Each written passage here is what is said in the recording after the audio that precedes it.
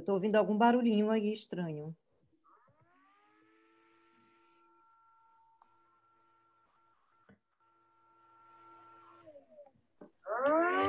Continua ouvindo, Mari? Não.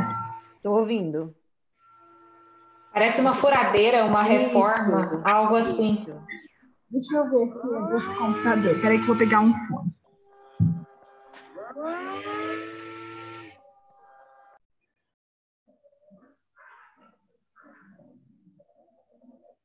Nós estamos ao vivo agora.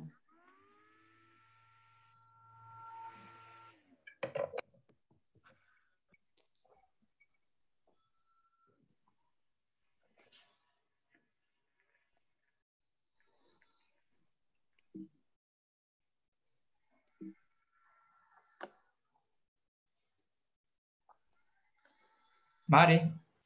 Oi, Tagore. Seja bem-vindo, tudo bem?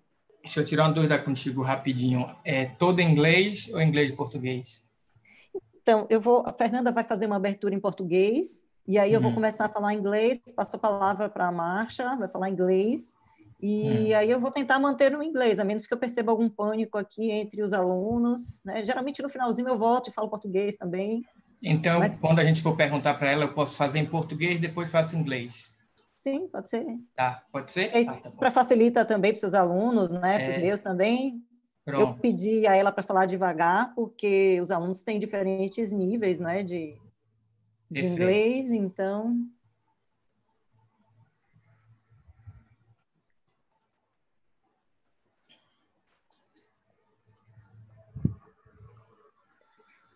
Eu vou fazer assim, depois que ela falar, eu vou passar a palavra para a Déborah, depois você, Tagore, e aí por último o Vladmir, tá bom? Aí a gente se apresenta ou já fala alguma coisa? Se apresenta. Você pode se apresentar também, apesar de que eu vou apresentar a Marsha, eu vou falar também da presença de vocês. Mas Tá. você pode se apresentar também, e aí... Eu vou seguir a Fernanda, então. Que honra tê-la aqui, viu? A UFBA. É um lugar que bom, obrigado pelo convite, mora no viu, meu coração. Eu te agradeço. E amanhã juntos de novo. Amanhã juntos de novo.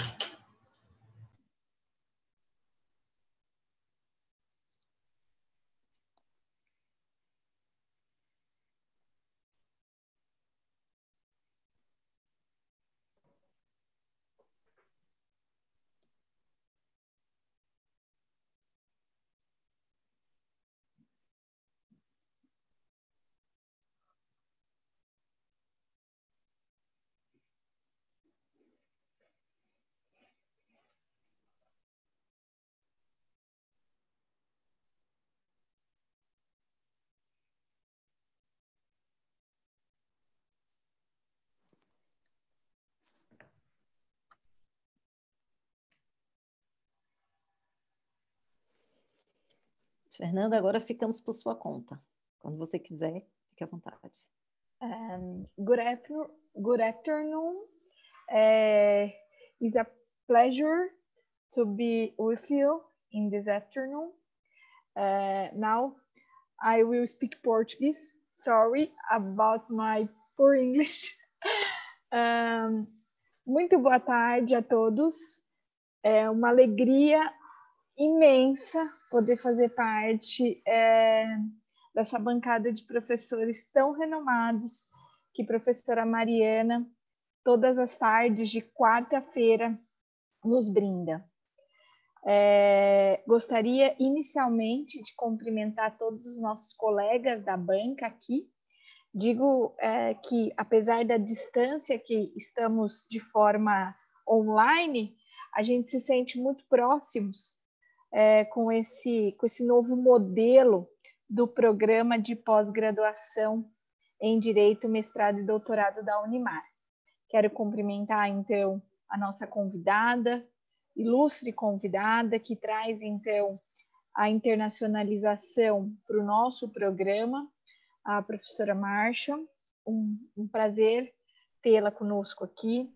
Também quero cumprimentar os nossos convidados externos, professora Déborah, da PUC São Paulo. Também quero cumprimentar o professor Tagore Trajano, da Universidade Federal da Bahia, que tão tão próximo está da nossa querida Mariana, e também cumprimentar meu amigo, se assim posso chamar, nosso querido professor Vladmir.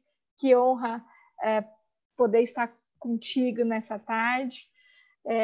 Cumprimentar também com igual carinho nossa querida Sinara, que nos acompanha assiduamente aqui no Zoom às quartas-feiras, e especialmente a professora Mariana. Desde já agradecer o convite e não posso deixar de destacar o brilhantismo desse projeto que Mariana tem trazido para a pós-graduação em Direito da Universidade de Marília. Que honra, que alegria poder realmente ver um diálogo de tamanha importância, em especial de tamanha internacionalização. Das coisas boas que a pandemia tem nos proporcionado, se é assim que eu posso dizer, sem dúvida nenhuma, a pós-graduação, especialmente a virtualização dessas atividades, sem dúvida nenhuma, fica no saldo positivo de uma pandemia que tem aí mudado tanto as nossas rotinas. Mais uma vez, eu desejo uma excelente tarde a todos, um debate muito construtivo. Professora Marsha, sinta-se em casa. Realmente, a Universidade de Marília sente-se muito honrada de tê-la em nossa instituição e que muito breve a gente possa, de fato, fazer um encontro presencial. Quem sabe a professora nos dá a honra, a visita ilustre na nossa instituição, mas com certeza também nós poderemos ir até aí, né, Mari? A gente não vai se importar, não, de encontrá-la aí no seu estado, sem dúvida nenhuma. E aí agora eu gostaria de passar a palavra para a professora Mariana, para ela fazer, então, o encaminhamento dos debates. Muito obrigada. Obrigada, Fernanda. É uma honra, às quartas-feiras, ter a sua presença na abertura desse evento. Suas palavras sempre tão gentis, tão humanas, lindas palavras, como a pessoa que você é. Me orgulha muito estar nessa universidade sob a sua direção. Eu peço licença a todos para começar a falar em inglês, para que a nossa convidada se sinta, né, prestigiada.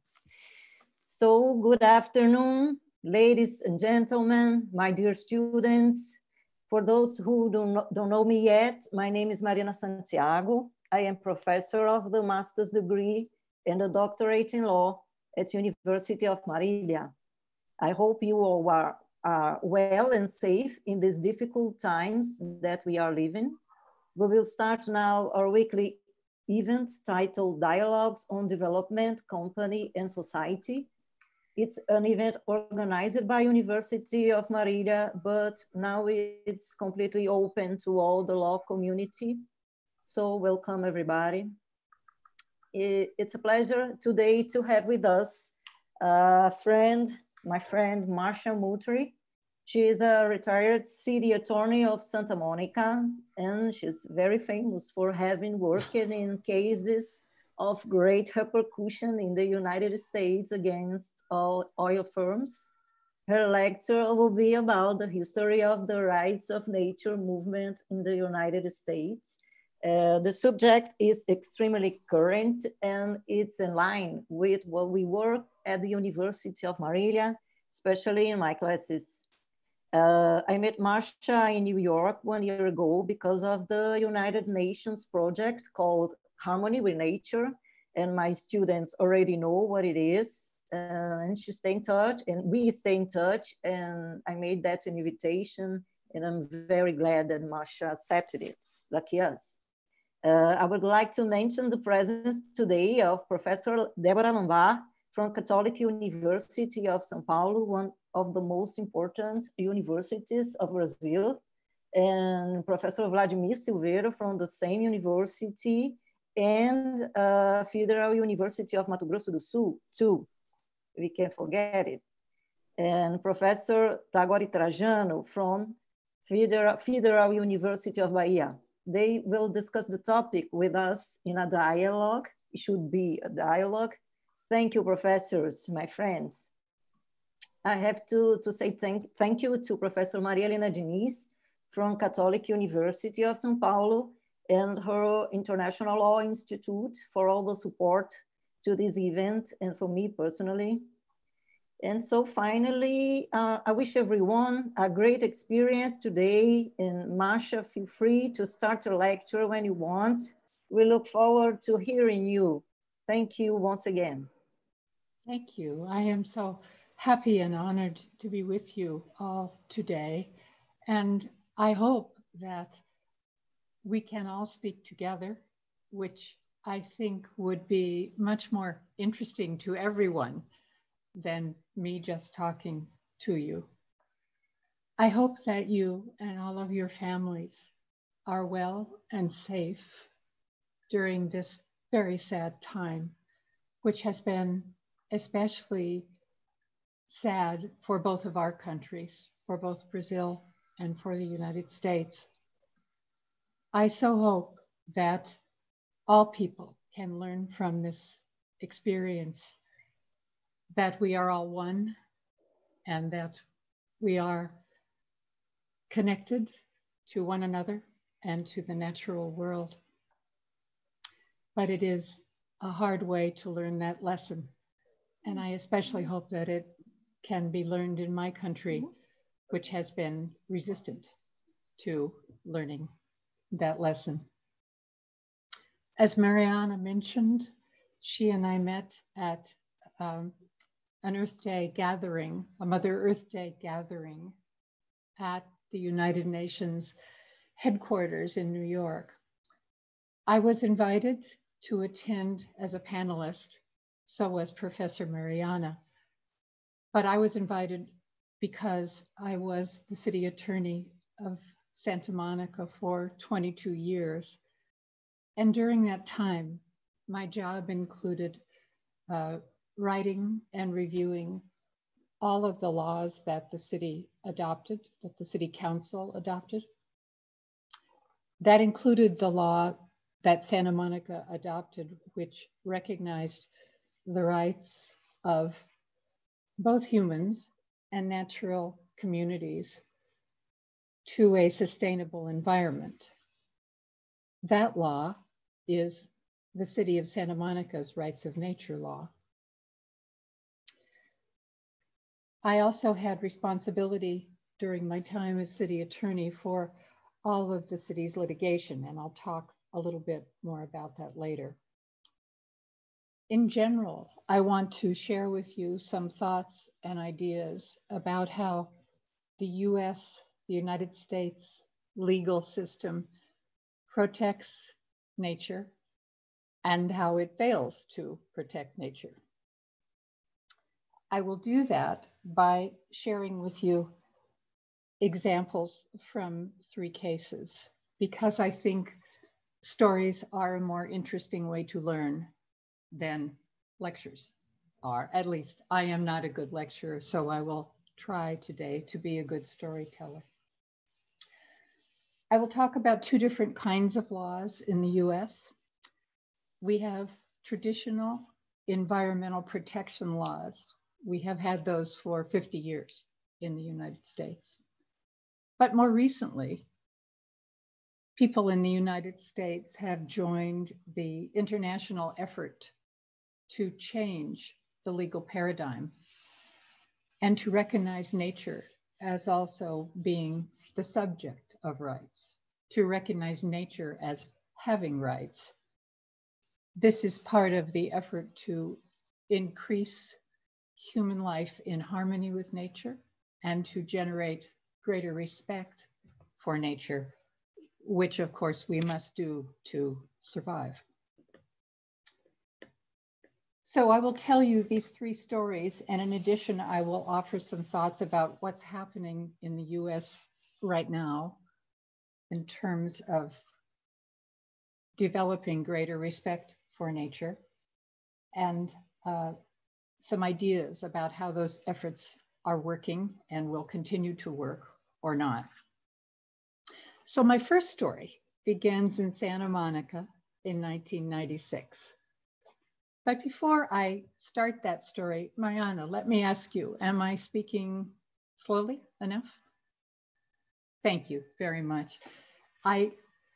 Listening to all of you speak earlier, you all speak very rapidly, and so do I ordinarily. So this is awkward for me because this isn't how I talk, but it is so important to me to be able to connect with you today.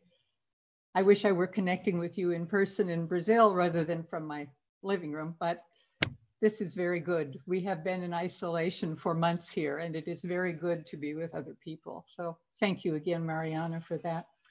Back to my first story.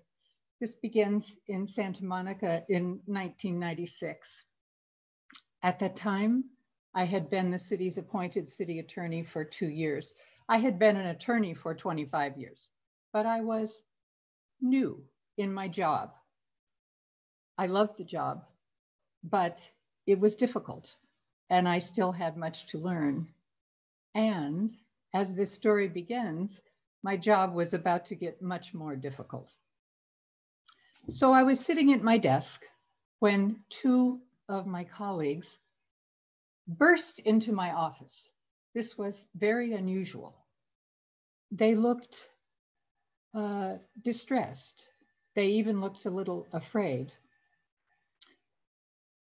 One of them was Joe Lawrence, the assistant city attorney.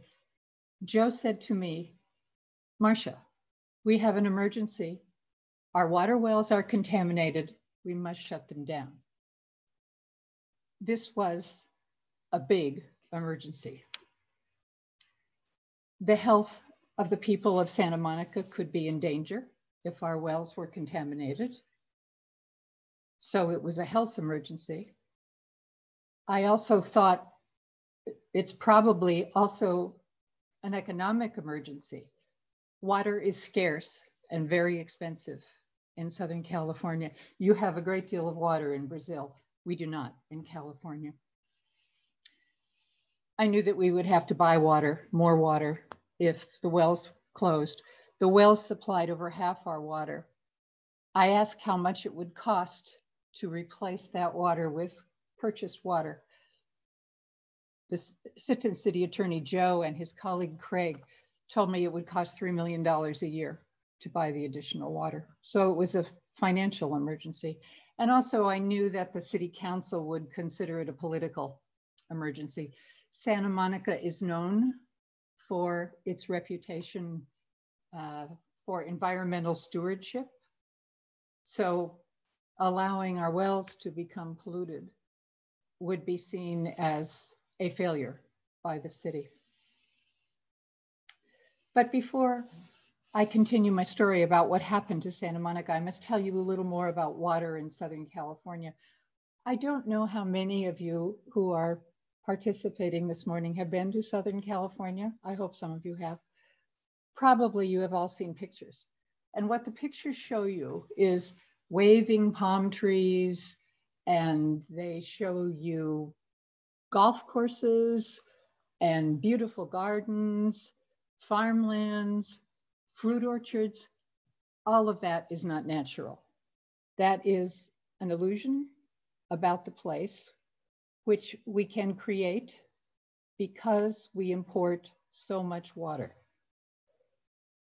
The water that makes life in Southern California possible comes from the northern part of California, which is much wetter. And about half of it comes from out of state, from the Colorado River. So we are dependent upon using water from other places to support Southern California. California has a huge economy. As you may know, if California was a country, it would have the 5th largest economy in the world. The economy is valued at $2.6 trillion per year. It has massive development along the coast. Most of the 24 million people who live in Southern California live along the Southern California coast. But most of Southern California is a desert. To the east of Los Angeles is the Mojave Desert, which is the driest place in North America. The average rainfall there is 5 inches per year, 13 centimeters. The coast, where Santa Monica is a Mediterranean climate. The average rainfall there is 13 centimeters a year, 5 inches. I am told that the coast of Southern California is very like much of the coast of Chile. So it is very dry. So the 24 million people who live in Southern California and the state's huge economy, all of that, our economic success is based on importing water. We simply don't have enough. And as you know, as everyone knows, Earth is becoming hotter, droughts are becoming more common, especially in the American West and especially in California. So to have water wells in Southern California, as Santa Monica does, is extremely rare. The wells are a treasure. It is almost impossible to value them. And in 1996, when Joe and Craig came into my office and said, we have an emergency, the water wells were the city's most valuable asset. And that asset had become poisoned and not usable by the city. I asked Joe and Craig how we had found out that the wells were contaminated. They told me that the city's chemist, who routinely checked the water quality, had found a compound, a chemical compound in the water that she did not recognize. So she sent it to a laboratory for analysis. And the laboratory told her it was MTBE. MTBE, I have to read this, methyl tertiary butyl ether, is a gasoline additive. It is added to gasoline to make combustion more complete and therefore clean the air. But in 1996, when I was told that MTBE was poisoning the wells, I had never heard of it. Joe and Craig had never heard of it. The chemist had never heard of it. But they told me that MTBE was manufactured by oil companies as a gasoline additive. So when I learned that MTBE was a product made by the oil companies to be added to gas, I knew we had a huge legal problem because the oil company's product had contaminated our wells. So we would need to hold the oil companies accountable for that. And I knew that they would not voluntarily correct this situation. I had litigated against the Shell Oil Company years earlier, and so I knew what it was like to take oil companies to court in the United States. Consider litigating a case against the oil companies. They have such power and they have unlimited resources. That makes it very difficult. So I knew this was indeed an emergency and a very difficult problem. Joe and Craig and I talked about what we could do. It was obvious that we were going to need help. Santa Monica is a fortunate city, is wealthy, but no one is as wealthy as the oil companies, and ability to litigate successfully in the United States depends, unfortunately, upon the availability of resources, financial resources. It's very expensive. So we knew we needed help, but who could help us? Who would have the huge amount of resources necessary to help us? Well, there was only one entity that had that many resources, and that was the federal and state governments. So we had to turn to them. As you know, in the United States, the environment is protected by many, many federal laws and regulations. How well those work to protect the environment is a different matter, but they are there to protect the environment to a degree.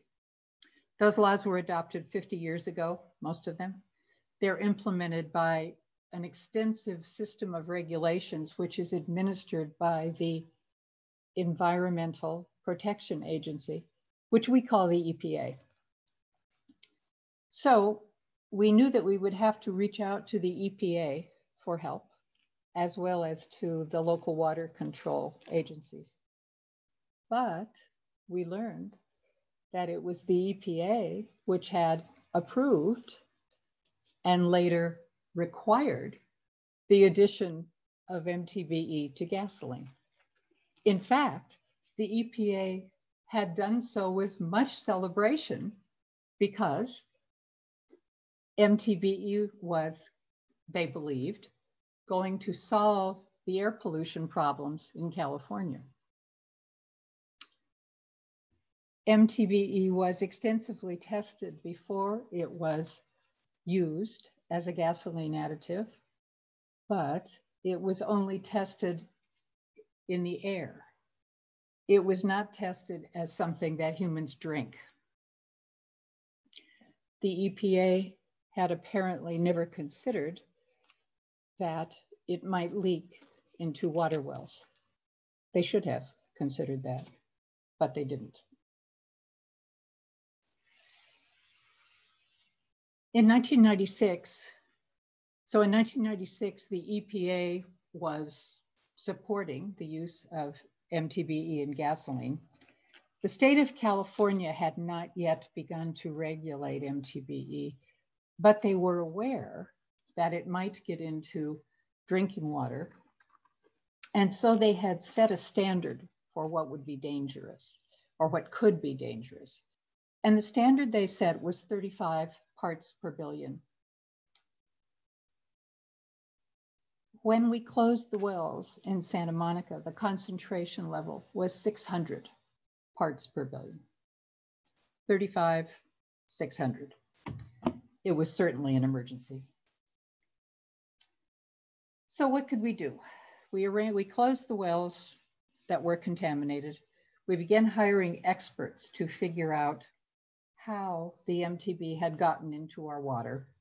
We asked the government for help. As to how the MTBE got into our water wells, we learned that underground storage tanks and pipelines, they all leak eventually. And that's why the oil companies in most countries are required to monitor them. In 1996, our experts found out that there were 26 gasoline stations within 2 miles of our well field. And there were 2 major gasoline pipelines within 100 feet of our well fields.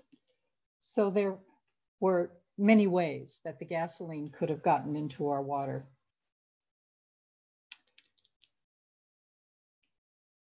When the well field was first acquired by the city, which was 100 years ago, all of that land was farmland. But now it was a very dense urban area. The farm fields were long gone from Western Los Angeles. So we knew that there were many ways. Many tanks could have leaked, 2 pipes could have leaked. There were many ways that the MTBE could have gotten into our wells. The government regulators did not want to help us at first because, as you would expect, the EPA did not want to admit its mistake in not foreseeing that MTBE would leak into drinking water. But ultimately, they agreed to help us. The EPA and the Regional Water Control Board both have the power to do many things. One of the things they can do is issue orders. And so the EPA issued orders to the oil companies, to 8 oil companies, to begin buying water for us to replace the water that we could not use from our wells. So that cost, the $3 million a year, was very quickly covered by the oil companies because of the EPA order.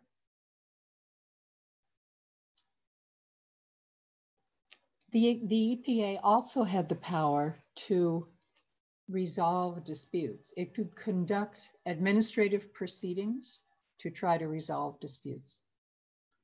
So the EPA began an administrative proceeding that was a negotiation between Santa Monica and the oil companies.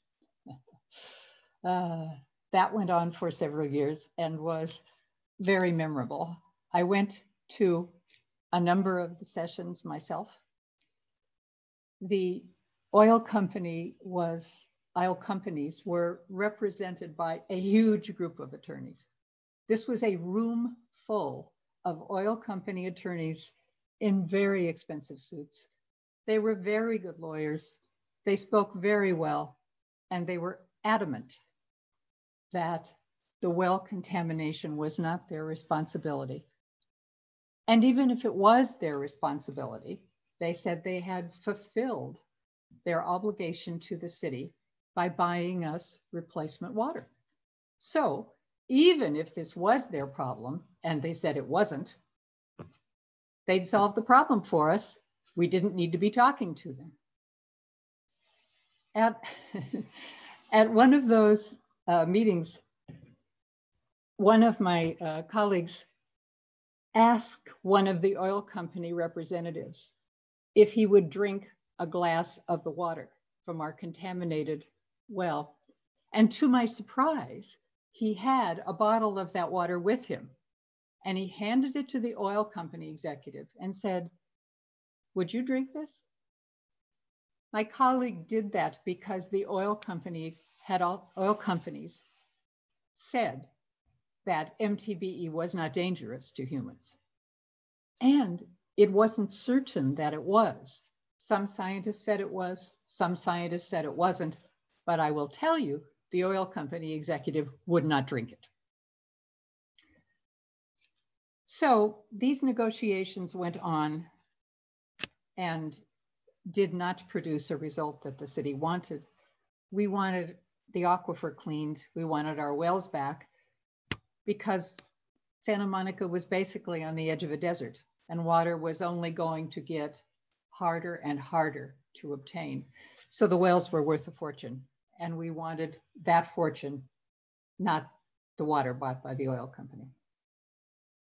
Finally, it became apparent that we would have to sue the oil companies to get what we wanted from them. How to do that? Santa Monica's city attorney's office is large. There are 22 lawyers in the office, which is very large for a city of 90,000. But the lawyers were busy with the city's usual work. I knew that they couldn't work on the case, and they didn't have the right expertise to handle the case.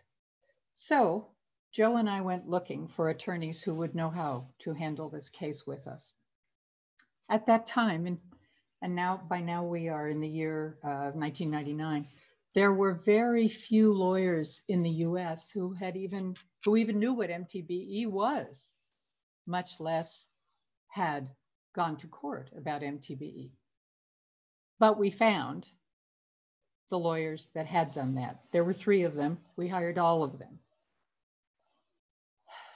Thankfully, the council approved spending significant amounts at the start to get this case begun in court. So we hired experienced lawyers, and in the year 2000, Santa Monica filed a lawsuit against 8 oil companies and 2 pipeline companies. We filed that suit in state court. As you know, in the US, we have a federal court system and a state court system. It was better for us to file in state court. Had we filed in federal court, the case would have been thrown out because federally, the EPA had jurisdiction. So we filed in state court because that was the court we could go to. We filed claiming violations of laws that protect against the contamination of water wells, laws regulating the storage of hazardous chemicals, consumer protection laws that require the disclosure of hazards. The oil companies and their huge groups of attorneys fought long, they fought well, they filed endless motions to delay the case. They did not want us to get to trial. In the US legal system, in our courts, it is very easy to delay. And very often, cases are won simply by delaying. If you delay long enough and make the other side spend enough money, they may give up and go away. So you can win by delay. But they couldn't win this case against Santa Monica by delay. Time was going by as our lawsuit dragged on. And during that time, many other cities in California and the US discovered that their water supply was contaminated with MTBE. Two of our lawyers were also representing the city of South Lake Tahoe, which is a small city in Northern California. I think that case involved only two oil companies, and they were not paying much attention to that case because it was a smaller case than Santa Monica's. There was less contamination. The South Lake Tahoe case, being handled by two of our lawyers, got to trial. And at the trial, South Lake Tahoe proved that the oil companies knew that MTBE would leak into water wells. They knew that would happen, but they hadn't told anyone that it would happen. So in the Lake Tahoe case, it was established that the oil companies had knowingly sold a dangerous product. That was a huge success for Lake Tahoe, but it was an even huger success for Santa Monica because we could use all the evidence from the South Lake Tahoe case in our case. So the decision in the South Lake Tahoe case made our case for us. After the verdict in the South Lake Tahoe case, after the jury decided that the oil companies knew MTBE was dangerous, but concealed that, after that, the oil companies agreed to settle with Santa Monica.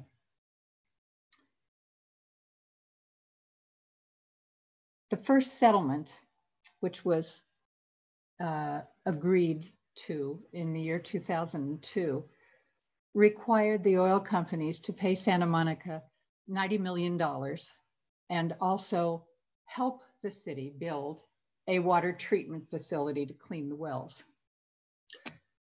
I actually didn't like that settlement because I didn't think we wanted to design a water treatment plant with oil companies. But the city was tired of the litigation. 90 million was a lot of money. And some people in the city believed that we could actually design and build a treatment facility with the oil companies as a joint project that they would pay for. All right, the effort to do that with the oil companies lasted 4 years. And then at the end of 4 years, everyone gave up and said, this is not going to happen. We need to make a new settlement. The new settlement was all for cash.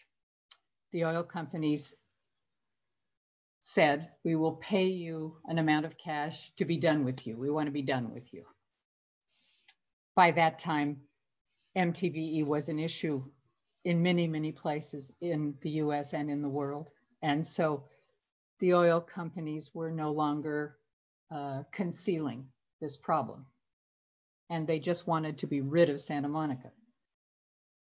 So we made a new settlement for all cash. The oil companies eventually paid the city $252 million in cash.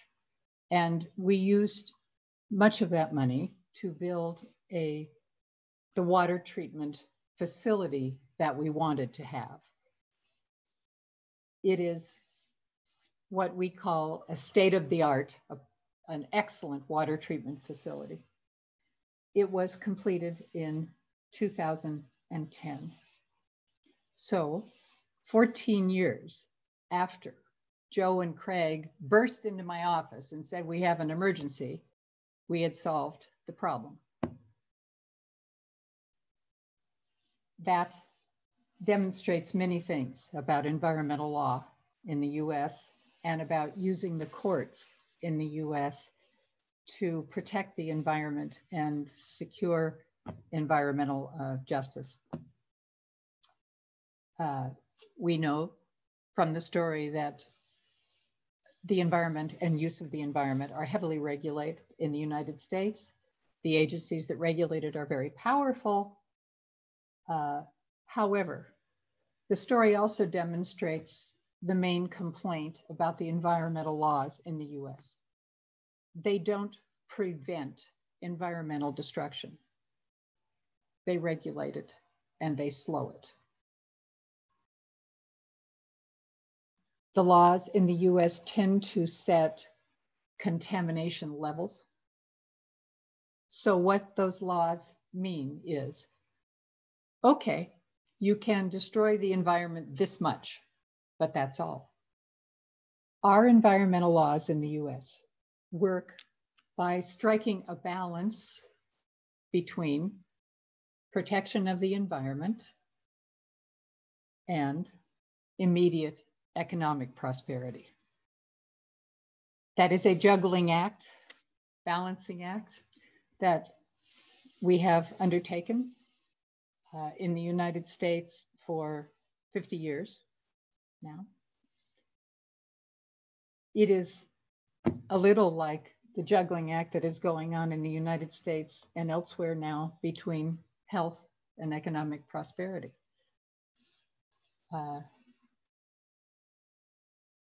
As this story demonstrates, with the environmental crisis growing and growing, our current system of protecting the environment, which sort of meters, we say, pollution, it regulates pollution and limits it, but it doesn't stop it. Our system of environmental protection is not adequate, and it's growing less and less adequate. So in the United States, many people are involved in an effort to change our legal paradigm. And this shift, the shift in the legal paradigm, is what Professor Mariana's article is about. You have made it available to your students, I think, Mariana, is that right? I hope some of you have read it. I hope that you will all read it. It's just an excellent, excellent article about harmony with nature and how that paradigm works in Brazil. And I particularly like the article because it was so honest.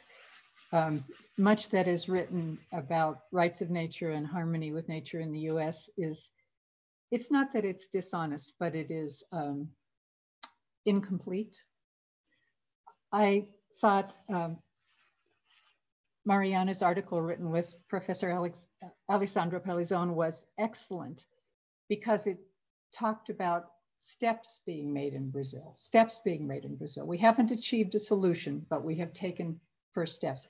And that is the same in the United States. Our legal systems are different, our societies are different, but we are in the same place. We have taken some beginning steps in the US to shift our legal paradigm to a paradigm that promotes respect for nature, recognizes that we are part of nature and not nature's owners.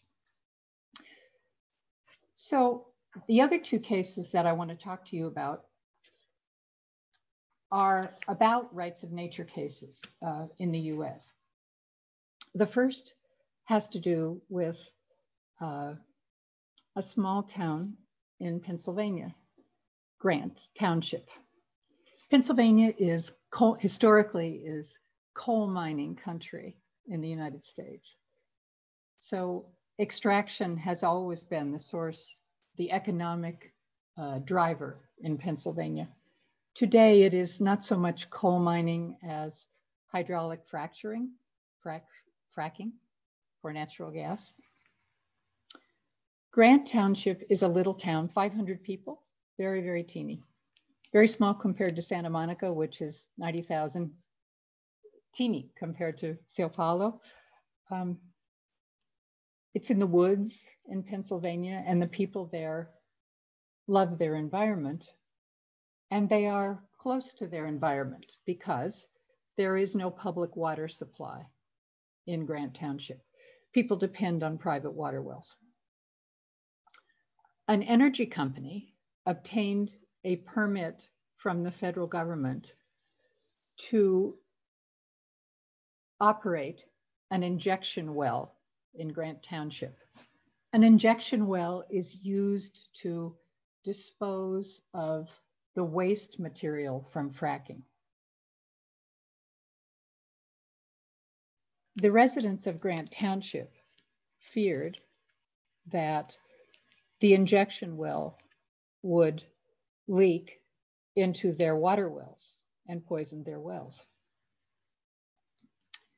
If their wells were poisoned, their property would become valueless because there would be no water supply. And they feared that they would have to leave Grant Township and that the town would die.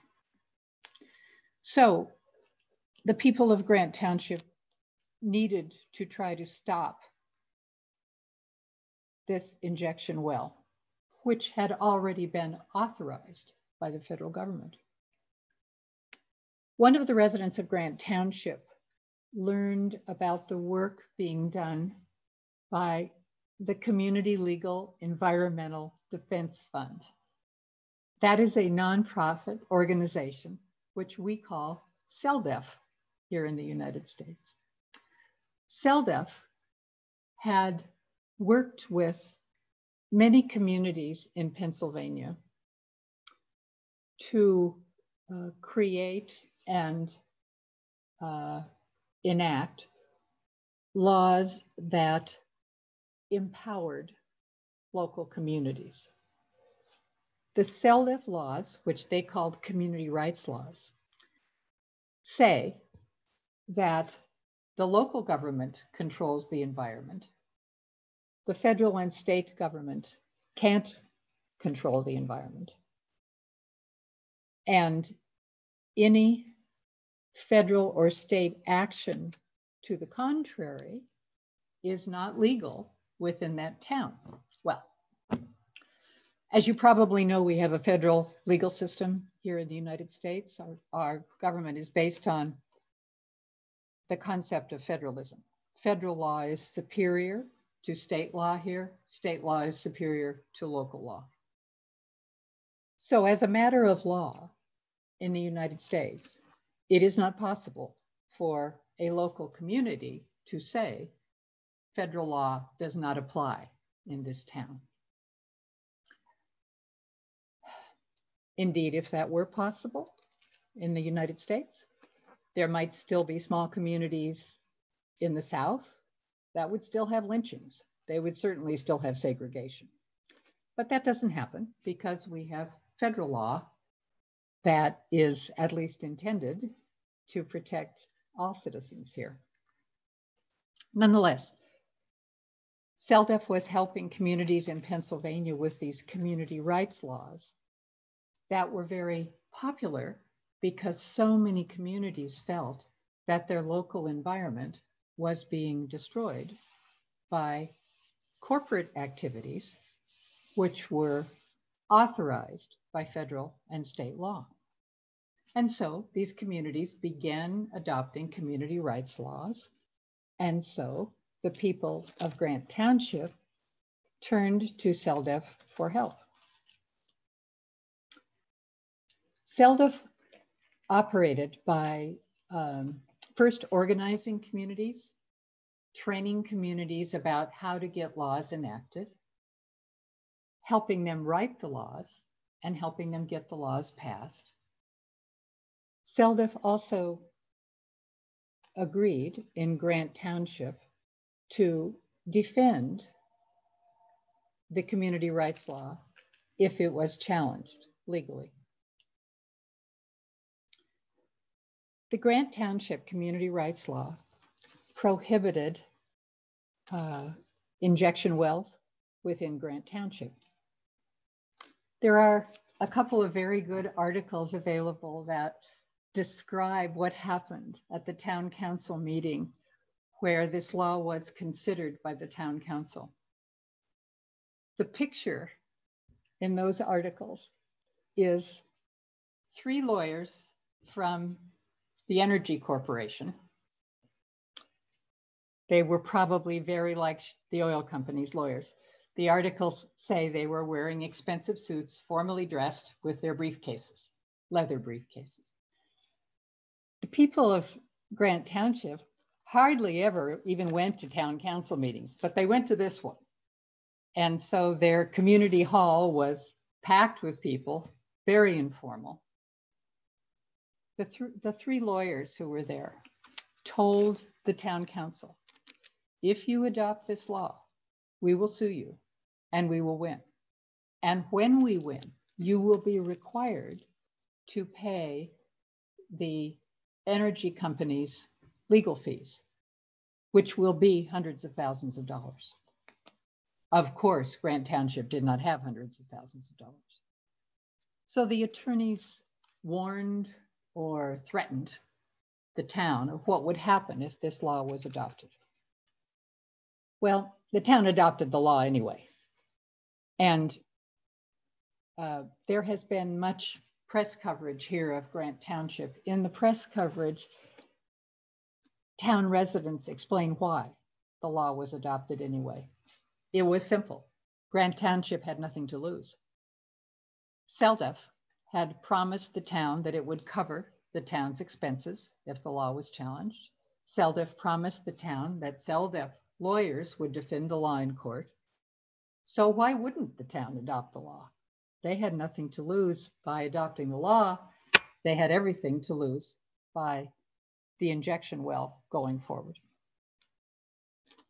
The law was passed.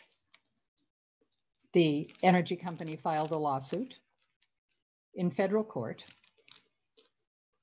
One of the things that the CELDF community rights laws do is they take away the constitutional rights of corporations.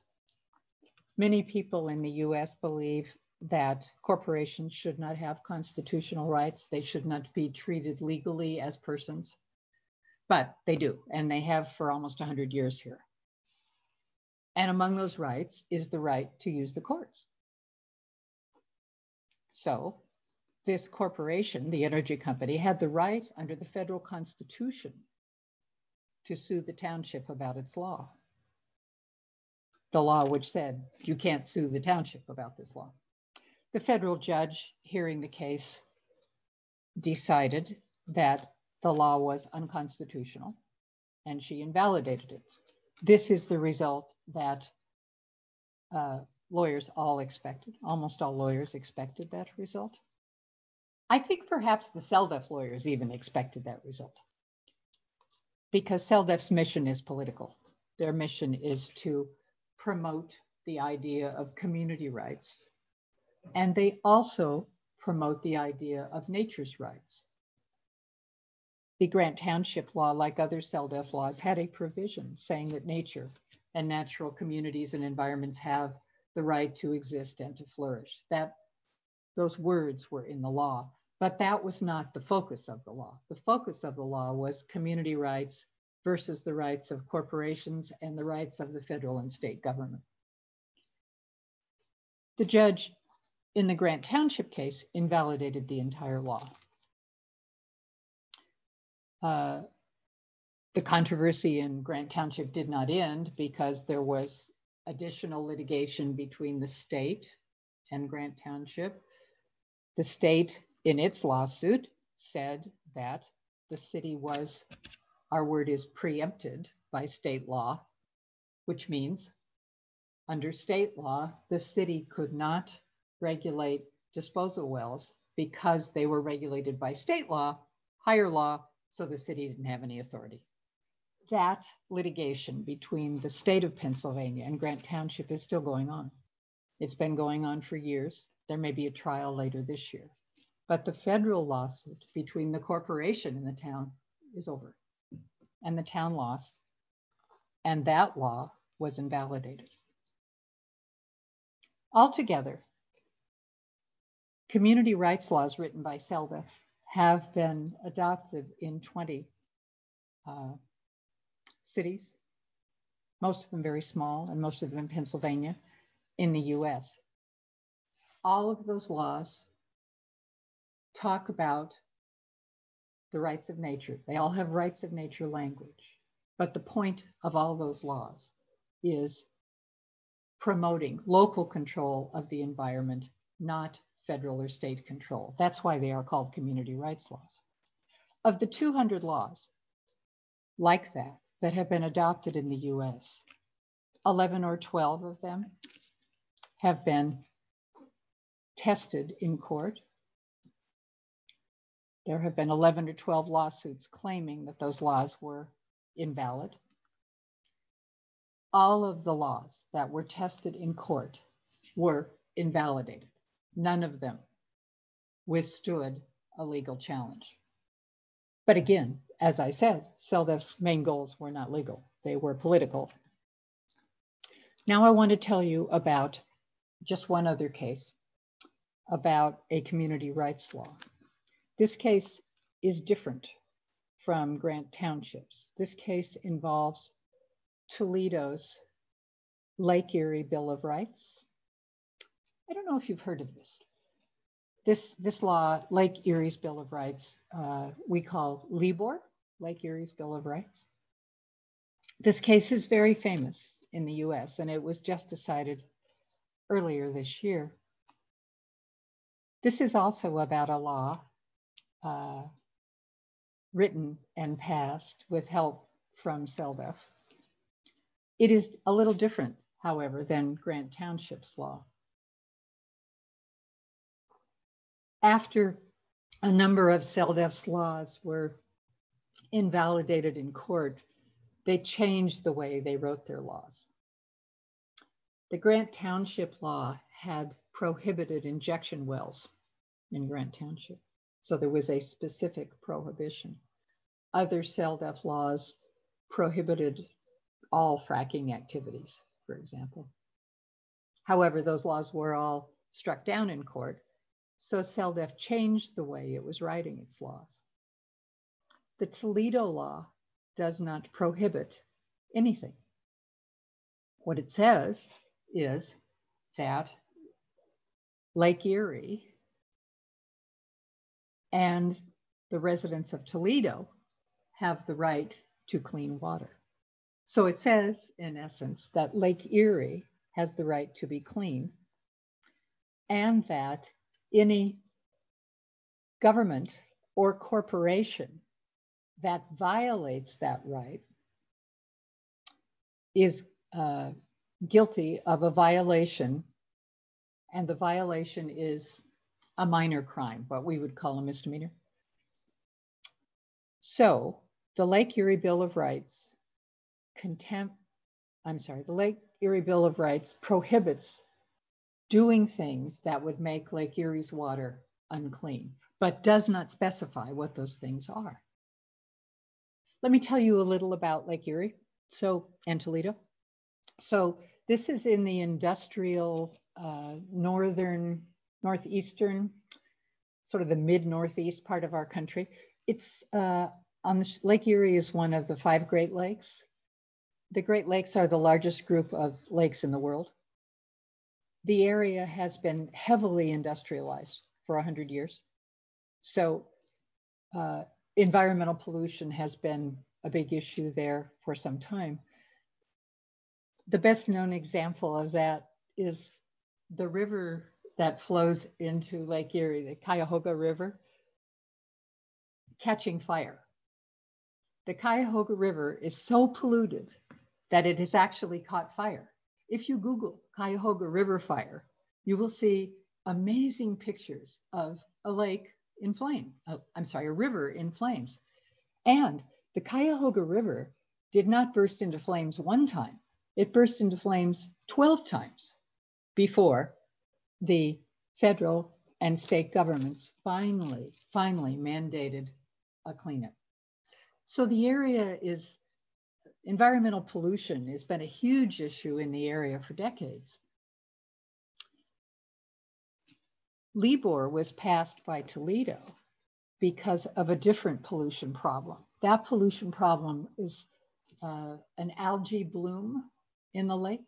Toxic algae, a water plant, blooms in the lake from time to time, and it makes the drinking water from the lake poisonous.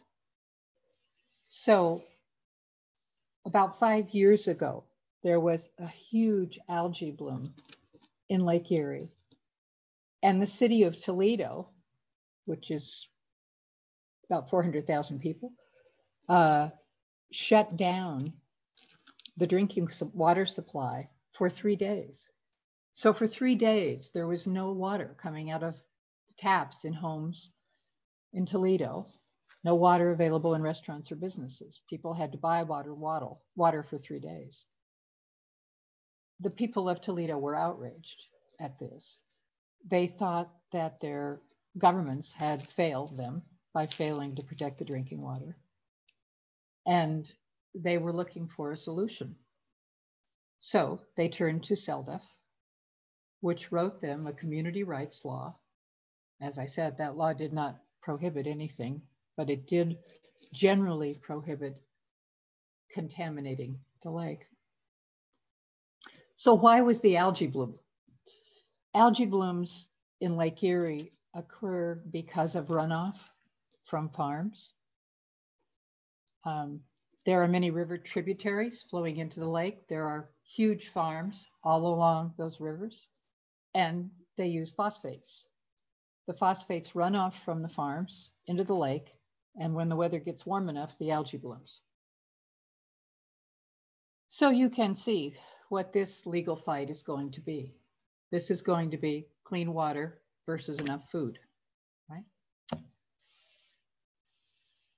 Libor was adopted by the voters, not by the Toledo City Council.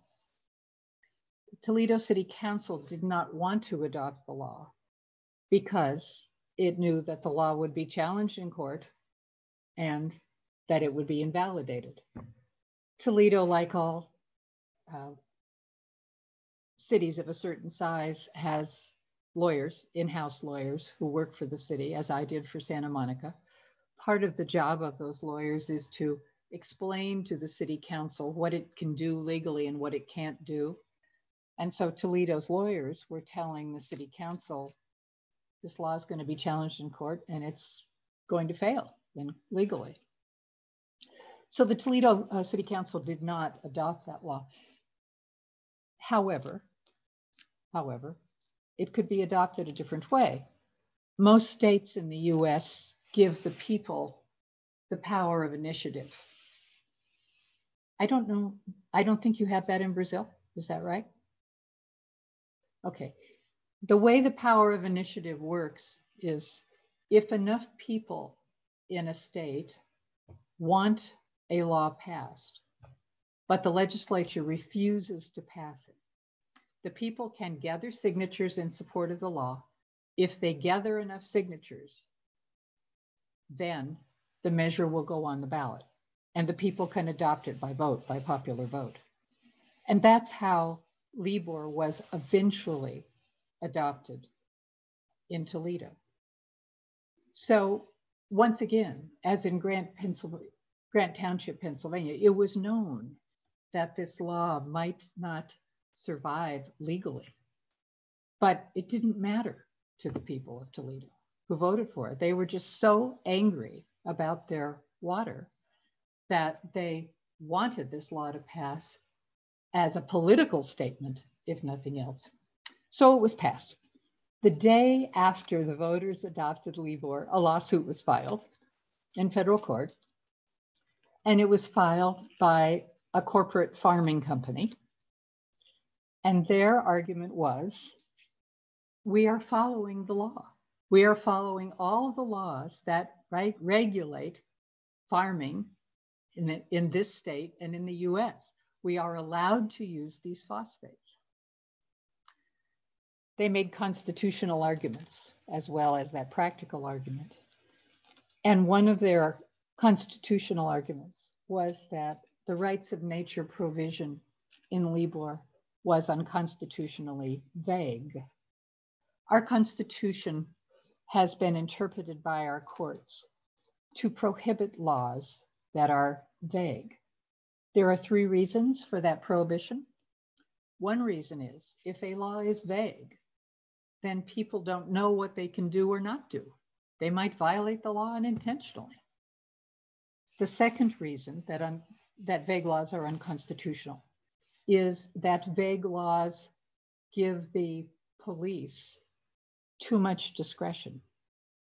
Just as the people don't know what a violation is, the police don't know what a violation is. And because they have so much discretion, there is a risk that their personal biases will influence their enforcement, as they probably do anyway. A huge problem in the US, as our current social unrest indicates. Anyway, that's the second reason vague laws are unconstitutional.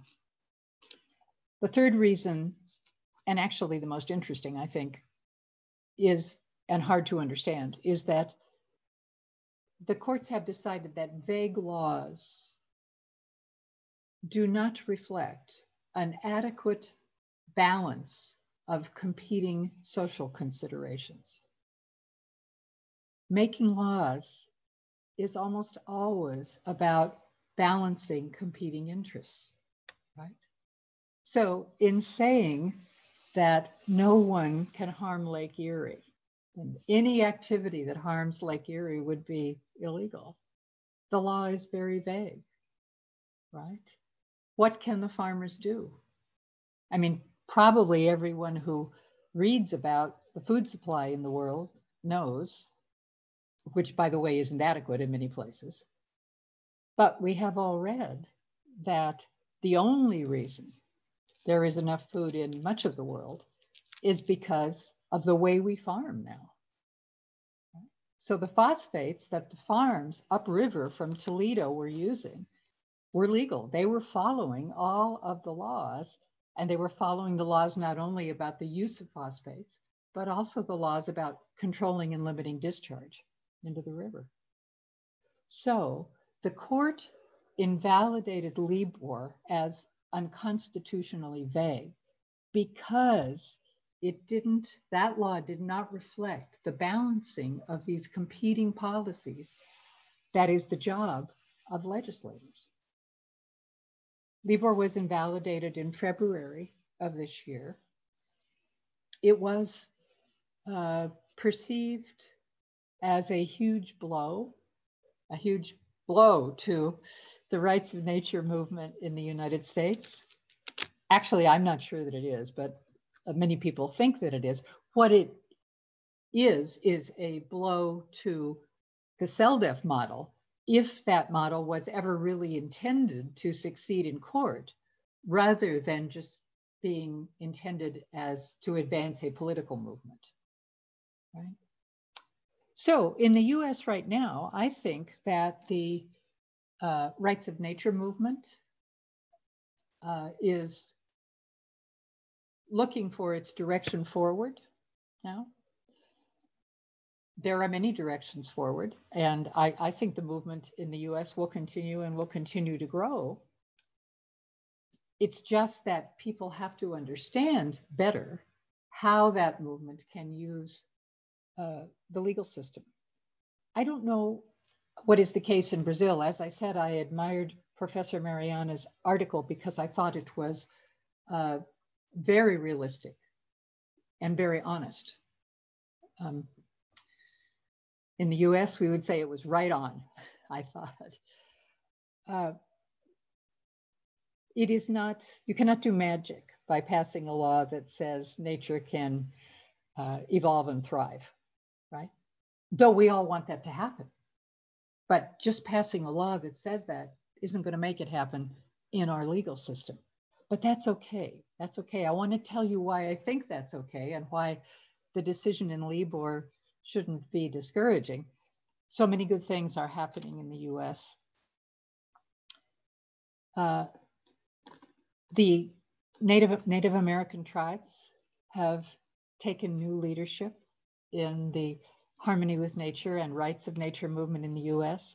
This is a very good thing for obvious reasons. Of course, I don't have to tell anyone from South America why it is a good reason, right?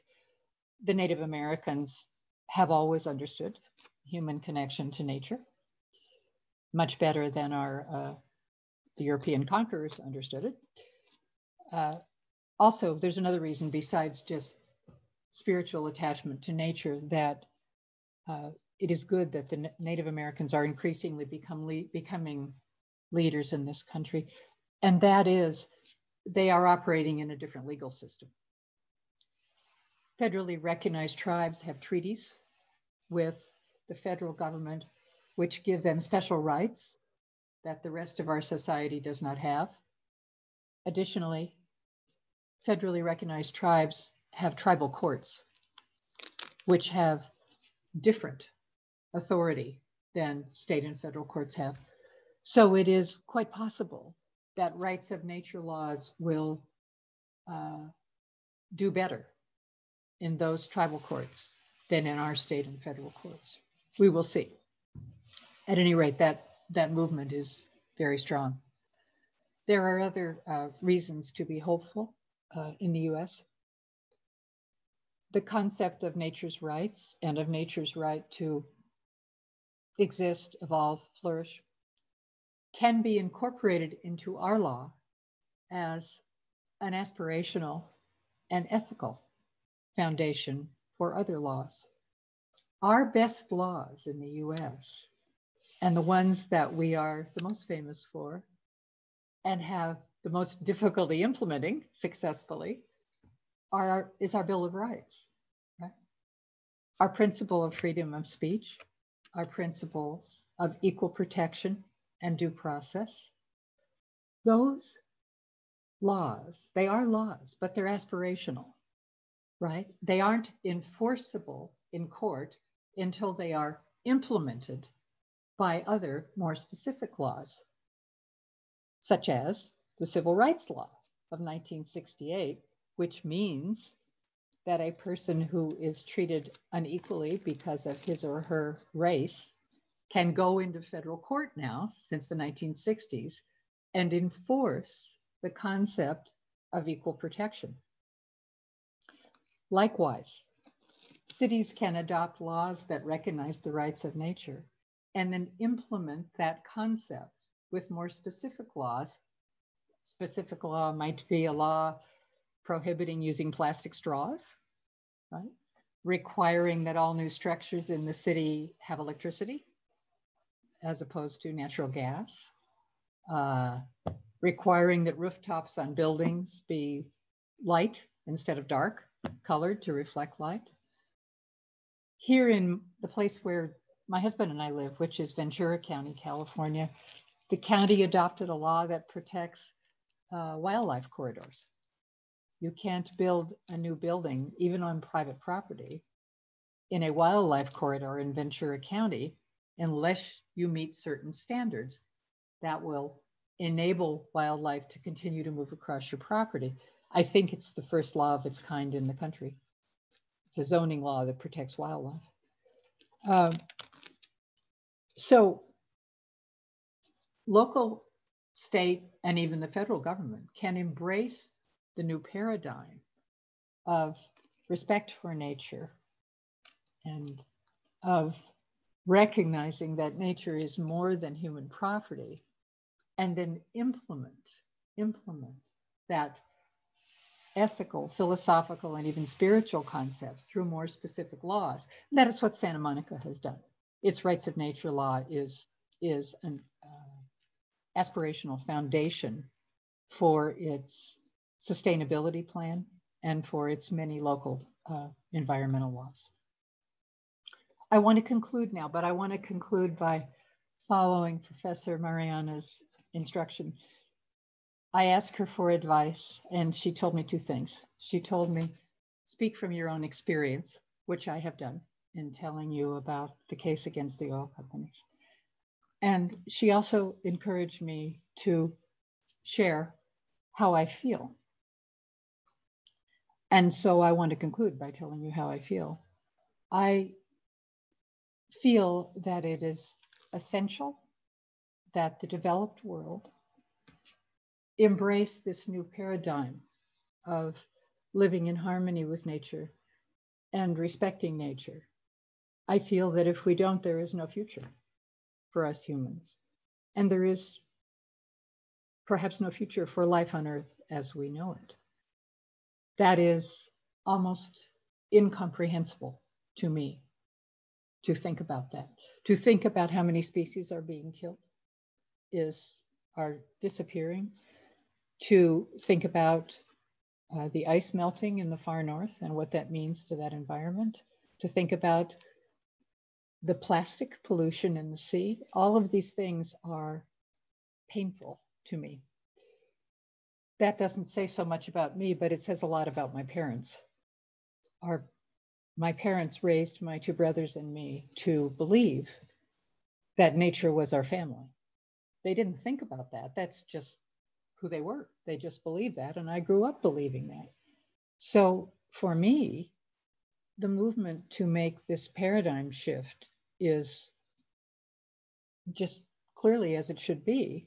And so I am very happy in my retirement to have the opportunity to use the legal skills and knowledge that I inevitably acquired over 45 years of doing it, to try to help with that global effort.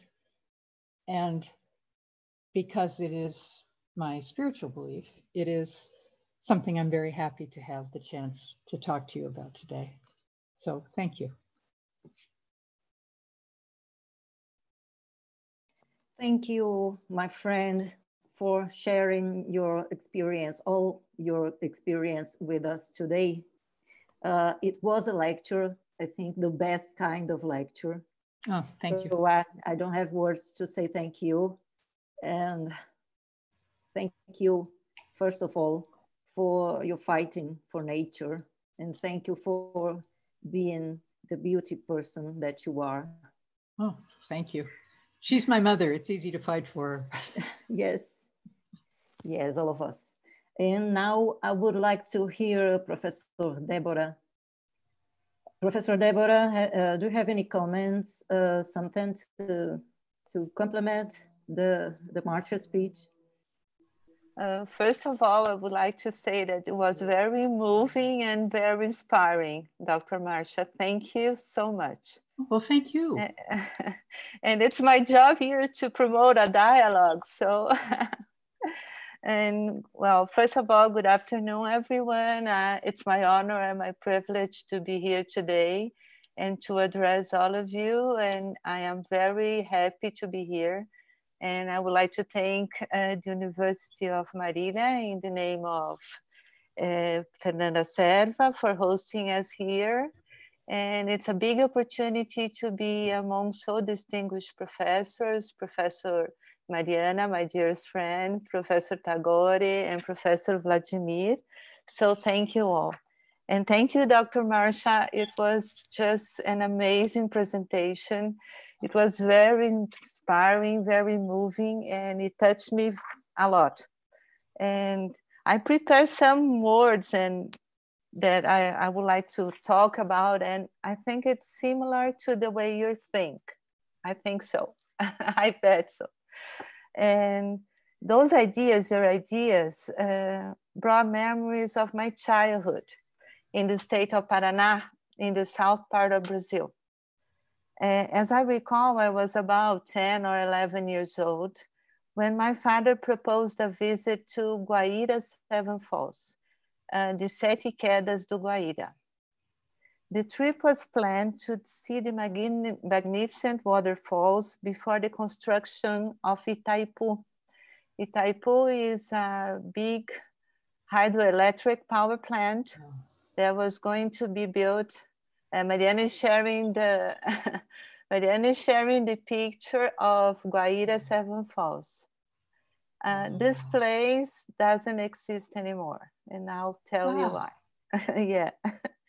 So I remember that my father, he worked for the light company at that time.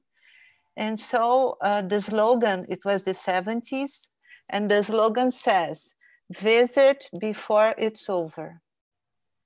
And so we went there. I remember as today that to get to our destiny, the roads were not paved. It was difficult to travel, and we could see Indians along the way. It was magic for a girl of 11 years old.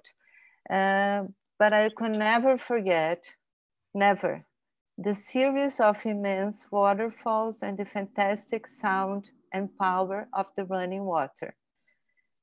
Locals said that the sound of the Paraná River could be heard in 20 kilometers. Can you believe that? I was enchanted and captivated by its natural beauty. But I also remember coming back during the construction of Itaipu, the dreadful sound of the dynamite explosions, explosions that diverted, that changed the course of the Paraná River. It took only 15 days, and the 7 falls, the Guaíra 7 falls, were completely submerged under the artificial lake created by the Itaipu Dam. And I remember how sad I was and ashamed. But my father, on the other hand, he was proud of the engineering work of art and explained to me, his 11-year-old child, the benefits of Itaipu despite the expropriation of productive land and its social impact, the environmental damages such the loss of animals and plants, and the migration of the fishes and the dismissal of birds. And I also, he also explained to me at that time the meaning of Itaipu. Itaipu is in the Guarani language, Ita means pedra or stone, I means water, agua, and Pu means the movement of the water, the sound of the water. So Itaipu means the sounding stone. What a paradox. If you plan to go there, and you will see the huge lake covers the 7 falls and no sound of the running water is heard, only the silence of the amputated river. So we have another picture, Mariana. I think we can leave it there. It's beautiful, isn't it? It's wonderful, yes. And those memories are imprinted in my soul and somehow invited me to live in harmony with nature, to be engaged in its protection and to acknowledge its value. Brazil has a modern constitution. It's called the Green Constitution. We have special environmental legislation. Now it's encouraged mediation instead of litigation. Despite that, our legal system leads to endless and costly trial suits. Working 30 years as a public attorney for the city of São Paulo. São Paulo is the biggest city of Latin America. I have faced a lot of problems concerning damages to nature, hard or impossible to repair, caused by the disrespect of our environmental rules, greedy of big corporations, and irresponsible public policies. It's urgent to establish a model of development capable of respecting the ecosystem. There is a global movement to grant legal rights or personhood to nature. But is it enough? Right. I know it's a complex issue to cope with. I realize that. But I strongly believe, following the decisions of Corte Suprema de Justicia de Colombia, the Supreme Court of Colombia, that environmental rights of future generations are based on 2 pillars. 1, ethical duty of solidarity of the species, humans and non-humans. Equal consideration applies to all beings that have interests. And the 2nd pillar, the instinctive value of nature transcending the anthropocentric perspective. As Mariana, in her article, thought about so. We must raise mankind's awareness of collective construction, of a life in harmony with nature as equals. If we want to act in solidarity, we should recognize that all those issues are our own issues. Right. And referring to Margaret Mead, never doubt that a small group of thoughtful, committed citizens can change the world. Indeed, it's the only thing that ever has. We can create change, we can make a difference, and we are doing it now and here with a single tool, education. In her fight for solidarity, Pia Klemp says, and I quote, "I am part of a generation that grew up asking their grandparents, what did you do against it? But I become to realize that I'm also part of the generation that will have to answer the same question to their children and grandchildren." End of quote. So, Dr. Marsha, my question is, how can we engage people to recognize nature's inherent value? What can we do to protect and preserve values that we took for granted for our and future generations? Thank you so much. I think that, sadly, perhaps, we have come to a time when all we need to say to people is look around. Look at what's happening to you now. My husband and I live at the backside of the Santa Monica Mountains. We live in a beautiful place that is very fire prone. There was a wildfire all around us 2 years ago. That fire changed the way, which was huge, changed the way many people I know think. The pandemic, which is terrible, but it's changing the way people think. I think we have finally come, perhaps, to the place where, in English, we would say our back is to the wall. We're in a corner now. It's become impossible almost to ignore what is happening to the environment. So I ask myself, who has helped people ignore this for so long? I only know in my country, right? Unfortunately, I have only lived in the US and only in California in my life. But I know what the problem is in the US. In the US, people blind themselves to nature and they overconsume. They overconsume unbelievably. And that is very bad for us and for the whole rest of the world. And it's very unfair and it's just wrong. But why do they do that? Why do they do that?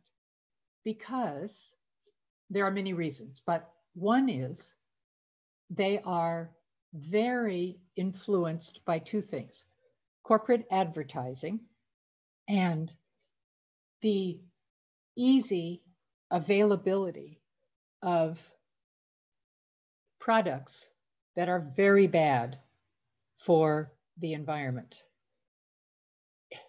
I don't know how it is there. I have never shopped in Sao Paulo because I've never been there. But here, you can buy everything in plastic containers, right? Plastic containers. If you go to a Starbucks here, because you need to eat, your meal will be in a little hard plastic container. I don't know what we would say the half-life of that plastic is, but it's probably thousands of years, right? It's probably not even really recyclable, even though it says it is, right? So in the US, people are living conveniently, right? And as to food and plastic containers, they are even living cheaply, which they may have to do, but they are not living well. They are not living well. I think that what Mother Earth really needs is not so much a good lawyer or a smart professor. I think Mother Nature needs a good publicist, right? Yes. I have told people, Mother Nature should have the publicist that is used by the Kardashian sisters, right? I mean, can you imagine that they are so successful? There's nothing there to be successful, nothing that matters. All right. So I think the message has to be look around, and I think the message has to be directed to consumers, because I will tell you this, corporations will change when people stop consuming their product, right? The oil companies, the very oil companies that I spent so much of my career litigating against, they are moving to plastic, right? They're moving away from fossil fuels to plastic, right? So I think what needs to happen, at least in the US, is a continuation of the present consumer uprising. Consumers here who have enough money to consume are demanding more of corporations, and that works. Did you read about the conference at Davos this year? Mm-hmm. Corporate leaders were, in English, we would say, falling all over each other to express their commitment to the environment. Now, do we really believe them? Probably not. But no matter, we must hold them to that. And at the same time, I think, here in the US, I believe, well, the federal administration needs to change, and I think it will, but we need to give much more help to Americans with low incomes to help them lead a better life. Right now, they are eating very bad food that comes in plastic containers. They're doing that because the very bad food in the plastic container is very cheap and they don't have enough money. And that's the truth. So I think that those of us with enough money to make choices have to think very carefully about what we consume and how much we consume, because I think corporations will change what they sell if we demand it. They will follow our lead. They're not leading, they're following the market. They're also growing it as they follow it. And I think in this country, we need a new administration and a government that makes it more possible for Americans with less income to, as you would say, live well in the country. And well means in better harmony with nature. So I think it's an educational process partly. I think it's a publicity process. I think it's a process for consumers. And one more thing. I think the education of the young people that is happening now is just wonderful. It's wonderful. I have such hope. I have such hope for the time people who are now in their 20s. I have such hope for 20 years from now when they are in their 40s and 50s and they are leading, because their thinking is good. But that's a long time away. And we are harming Earth, Mother Earth, very fast. So we can't really wait on them. We have to continue to encourage them, but we have to take action now as we continue to educate them. So that's what I think. Thank you, Marsha. Thank you, Professor Déborah. Now I would like to hear the opinion of my friend from Bahia. Please, Professor Tagore.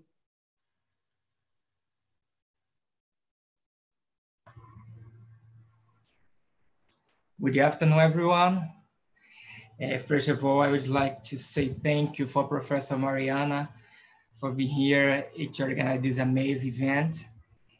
I would like to say thank you, Professor Vladmir. Actually, I was in the competitive some days ago, and I saw the review, my first article that I wrote in Brazil. I published it in the Vladmir's review.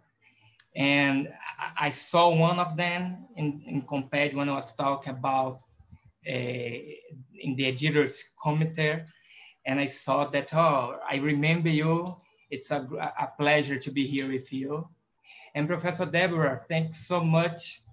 Nice to meet you, and thank you for your comments and debate. And Professor Marsha, thank you. You are actually, you live in a great place to talk about nature, right of nature. Actually, Santa Monica in California, when Mariana invited me to talk to you, I remember Christoph Stone, and I remember Sierra Club versus Morton. And I said, "Yo, come, I have to talk to Professor Marsha about it," and say that, like, I have written about animal rights in Brazil and environmental law.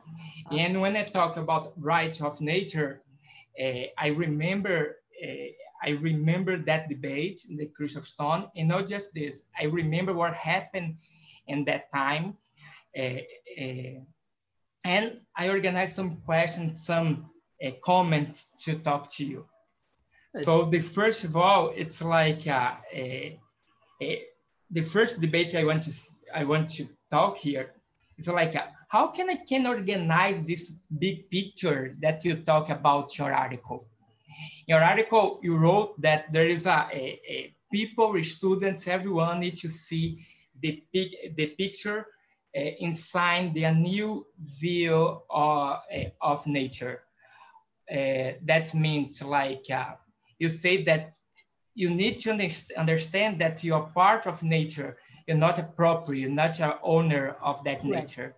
Right. But how can I think like that if I live in a country that think, you said this in your article, you know, I live in a country that think that business for Brazilians, for Americans, is business. So like you have to use the environment around you. You have to use everything that like you can produce and make our economy better for the humans. How can I organize in my students' mind that big picture that you said in your article? This is the first question that I want to talk to you. And the second one, I remember I live in a state in Brazil called Bahia. It is in northeastern Brazil. And Bahia is a place, everyone loves Bahia because it's a place that you can find no just culture, agriculture, but you can find a huge part of environment. So it's like, how can I say for my students and my people that you need to protect this environment, because like if you don't do that, you'll be worse for them. How can I use the education, as you said in your article, to inspire that people that have so many problems now in the pandemic time to understand, such as like poverty, health problems, education problems, and some concerns that came with a slave culture that came in the colonization of Brazil. How can I explain for them this meaning that you need to protect everything that are around you because you are part of this? Right. This is the second one. Right. And when you talk about Santa Monica, remember so much such like some debates about earth jurisprudence. Yes. So the Thomas Berry works, the Aldo Leopold, yes. The Christoph Stone also, some of the debates. And I remember that some Latin American countries organize or pass some laws that debate about nature of rights. And nowadays you can see around the world several decisions that organize a jurisprudence that try to show that nature has some rights. You can find this kind of jurisprudence in Bangladesh, Colombia, Ecuador, India. Actually, you can find this in the concept of Pachamama and the Ecuador country. But in California, perhaps the more civil law state in US, you can find some laws that protect the environment, but in the same time you see that EPA in the Trump's government try to pass everything that make the economy bigger. Yes.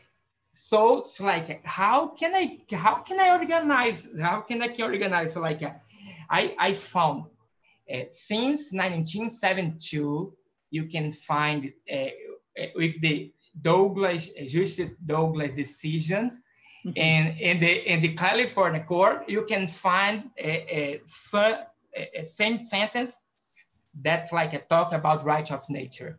But nowadays you find a government that like actually Justice Douglas said this in that decision in 1972. Yes. He said that like the government, the strongest problem in the US probably will be the political obstacle. Yeah. And nowadays you find the same obstacle. Yes. How can I organize this idea and show like a show for everyone in countries such as Brazil that like you can look forward and say that like you protect humans because right of nature is right of humans. You can protect animals and you can protect the place that everyone lives. Professor Marsha, I think this is my comments. Like I try to organize with you these big pictures that you said in your article.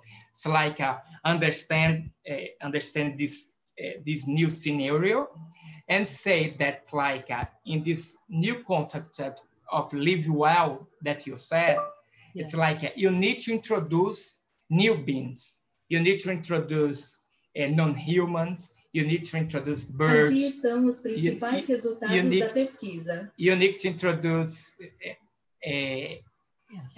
new living beings. Yes. That sometimes the jurisprudence and the law and our law professors didn't figure out how can you do that in the past. But you look forward and say that like, if I don't change my mind, I don't change the path that I made before, probably in the future, you don't have any country, any environment for anyone. Yes, yes. Thank you so much. And thank you, Professor Mariana. I can share my thoughts with you. And I have many. I don't know which are useful to you. I think how to teach this change, how to make this change happen. I think it's different in different countries, probably, because as I said, I am ignorant because I've never lived anywhere else in the world, right? I do myself live in a very divided country. And so I know from that social groups, including states and countries, are very different. In the US, I don't know if you all have spent time here.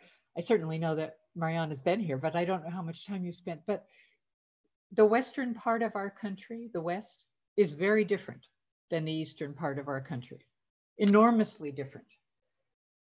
And in every way. And because the nature and the earth are different in the two parts of our country, and because the two parts of our country grew differently, the values are different as well in different places, and the organizations are different.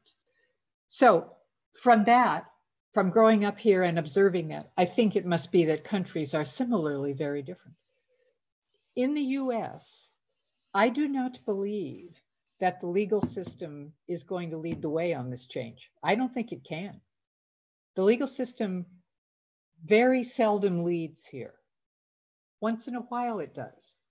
And when it does, that doesn't end up working very well. Let me give you an example. You mentioned Justice Douglas. When Justice Douglas wrote that famous dissent in Sierra Club versus Morton, where he incorporated the idea of who speaks for the trees, when he wrote that, I was just beginning law school. And oh my God, I fell in love with him. I thought, oh my God, if I could have anything I wanted, I would have lunch with Justice Douglas. Who doesn't? Yes, me. It would be a large lunch. Everyone would want to come. So let me talk about him for a second. So probably you have read the stories about him.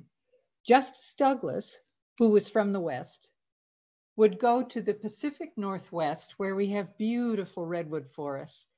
If you have never seen a redwood forest, you must try to see one during your lifetime. The trees, the old trees are 2,000 years old in the redwood forest. And it's like, I don't know what to say. It's like being inside a church. Justice Douglas would go hiking in the mountains. And he would do that even when there was an opinion he needed to be writing for the Supreme Court of the United States. And the story is that he would hike in the mountains all weekend. He would come down out of the mountains. He would drive to a phone booth, because we had phone booths then, and he would pick up the phone and he would dictate the opinion into the phone. Can you imagine? I mean, I get ready to give a simple talk to you, and I spend hours and hours trying to decide what I want to say. You know, it's not because I don't have ideas. It's because I don't want to waste your time. And so I have to think about what I might say and then pick out what might be useful. And it's very hard for me. He dictated Supreme Court opinions on the phone.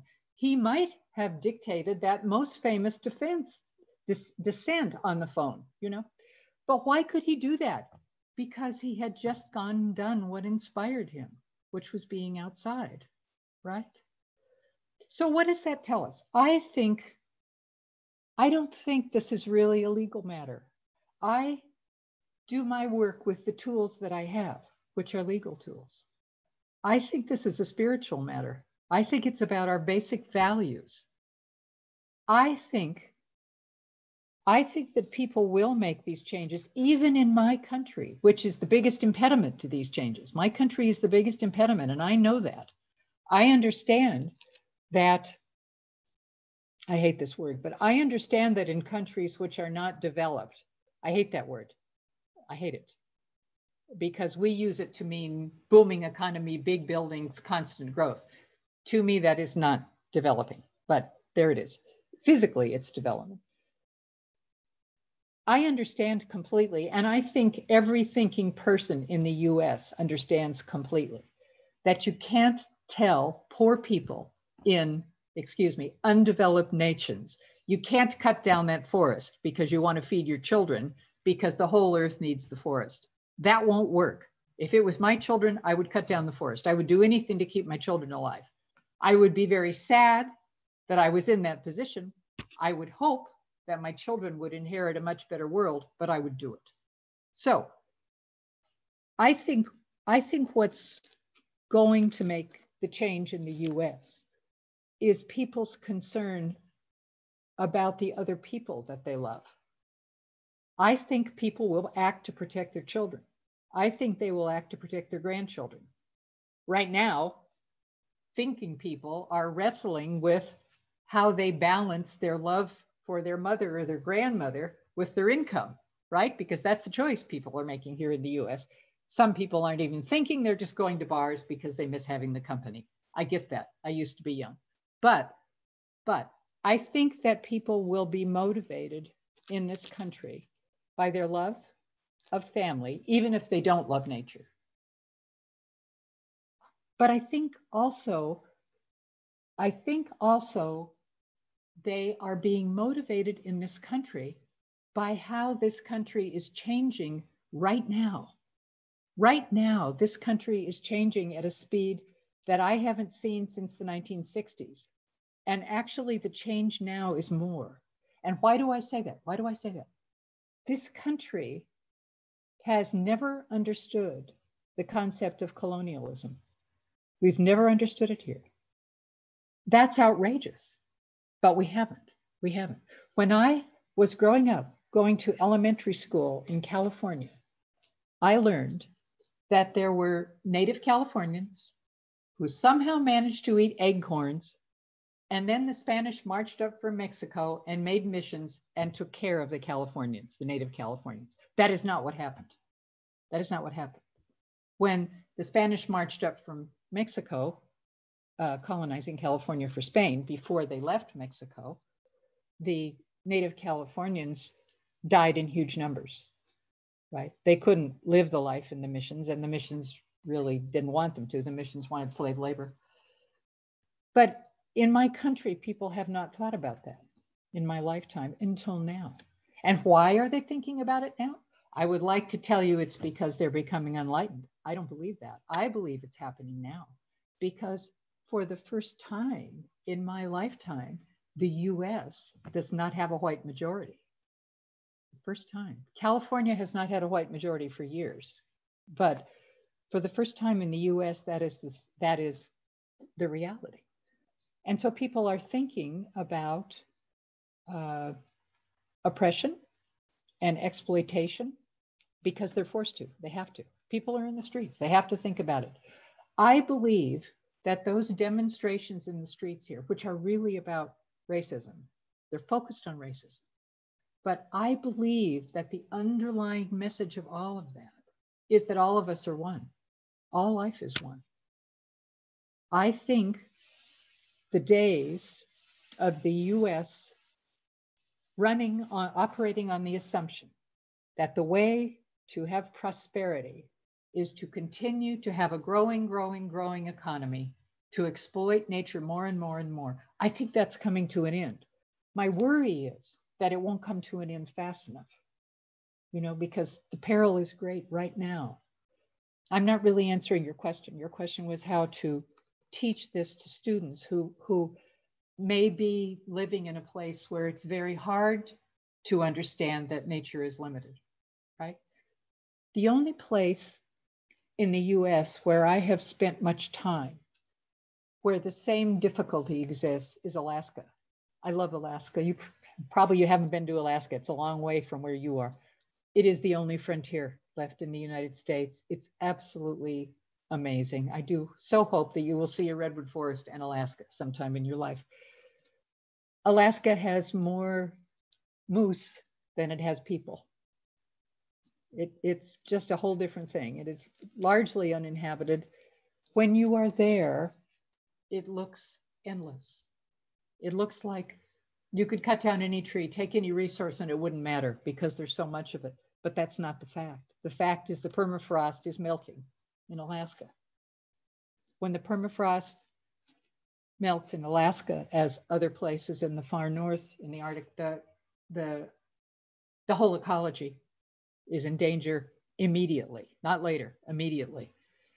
So even, I don't know how it is in Brazil, where you live, but even in the US, in the wildest part of the US, the global environmental catastrophe is evident. I think that has to be shown to people, and I think it has to be shown to them with pictures, like the wonderful picture of that incredibly beautiful waterfall that is now gone. What a heartbreak. I look at that picture and I practically burst into tears. And I've never even seen it. All I've seen is a picture of it. But we are very visual, us humans, So that publicist that I said nature needs, that publicist needs a good photo gallery, for one thing. I think it's important when you can to show things to people, along with educating them. And I think, again, the education that's happening finally in the US about colonialism, so long overdue. I mean, I grew up being taught in school that Christopher Columbus discovered America. Imagine that. Imagine that. I mean, there were civilizations here for thousands of years, thousands and thousands of years. some very advanced civilizations. There was a civilization just east of the Missouri River, the Mound people. And in the year 800, that city was bigger than London. And nobody's even heard of it, except people who grew up in Missouri, like my husband, and I've been there with him. So part of it, it isn't just the white European anthropocentric view of nature that's a problem. It's the white anthropocentric view of everything that's a problem, including our economy and how it should work and how we should live, and the ridiculous assumption that we can all somehow live well if we just keep growing and growing and growing, which means exploiting, exploiting, exploiting. But I really think we're finally at a point where people can start to see that, but I think they have to see with their eyes, even if it's pictures. I think I've spent my whole life on words because the law is about words, so I spent my whole career on it. Once in a while, there's some words that work. Who speaks for the trees, right? That worked. Black Lives Matter works in the US now, but usually it's not words. Usually it's seeing with your eyes or feeling with your heart that changes how people act. You're a good speaker. You probably can inspire your students, but I know it's asking a lot because there's so much change that's needed. Thank you so much, Professor Marsha. Mariana, thank you so much. Thank you both, my dear friends. And now I would like to hear the opinion of Professor Vladmir. Professor Vladmir, it's an honor for us to have you here with us today. Começarei em português. Gostaria de cumprimentar a Unimar em nome da sua pró-reitora, né? Minha queridíssima amiga, a professora Fernanda Serva, né? Também gostaria de deixar registrado o meu apreço, admiração pelo professor, coordenador do programa de mestrado e doutorado, o professor Jonathan Vita, né? Gostaria de agradecer muitíssimo o convite, dizer que é uma honra, que me sinto lisonjeado com o convite da professora Mariana Santiago, né? Dizer que é sempre um prazer participar de todas as atividades, eventos e pesquisas com a professora, né? Gostaria também de cumprimentar a prezada professora Déborah Lambach, minha colega de PUC São Paulo, né? E que falou aos nossos corações, né? Contando e dando um testemunho de vida, né?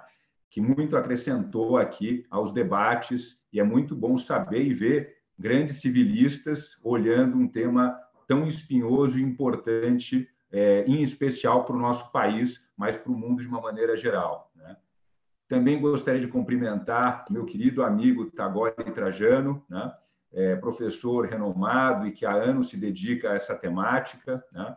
E que já tivemos a oportunidade, né, de trocar, né, conhecimento, discussões sobre o tema aqui. Eu lembro quando recebi o primeiro artigo, mas não ficou no primeiro, né? Tenho sido brindado com diversas contribuições importantes do professor Tagore, né? Inclusive, né, em breve teremos mais uma publicação do professor Tagore, né, na nossa revista, da nossa comunidade, da nossa sociedade, que é o Comped, né? Gostaria também de cumprimentar a Sinara Lacerda, presidente da FEPOD, né, querida amiga, né, e que acompanha a sua trajetória, e parabenizá-la aí por todo o crescimento dos últimos anos que tenho acompanhado a sua grande trajetória, né? Muito bem. Agora eu vou passar para o inglês, né? Então vamos lá.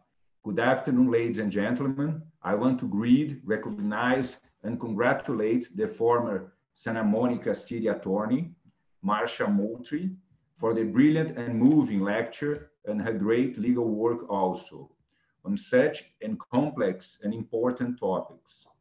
In this sense, I also congratulate Professor Mariana Santiago for the beautiful initiative to promote these virtual academic dialogues in times of overcoming due to the coronavirus pandemic.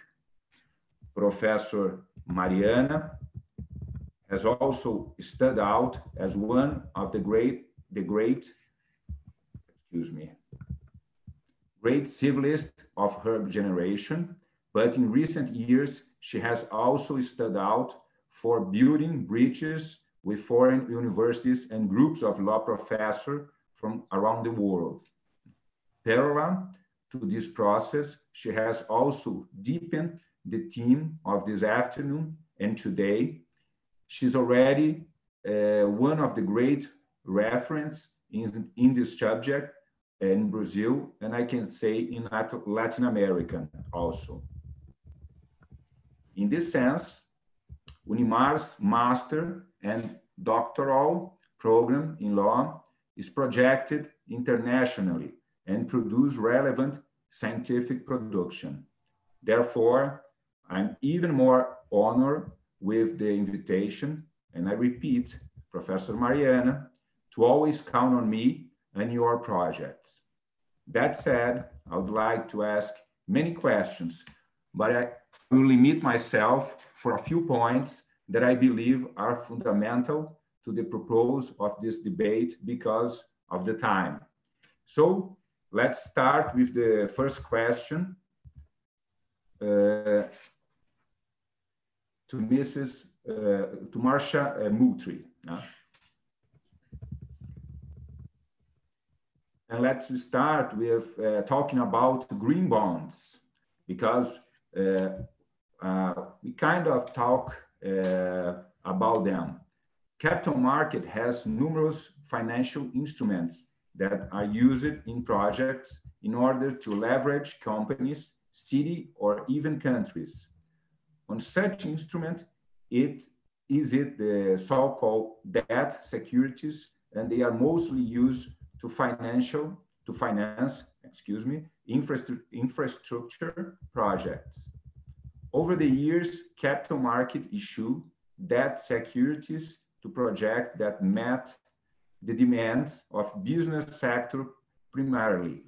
However, from the Equator Principle on, launched in 2002, through the joint action of the International Finance Corporation, IFC, a World Bank body, and ABN AMRO Bank, a paradigm for issuing these bonds has been broken.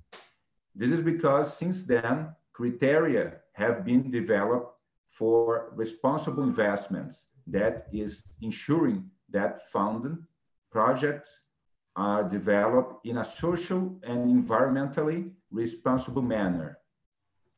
In other words, social and environment awareness is sought so that investments in infrastructure projects have the least possible impacts on the environment.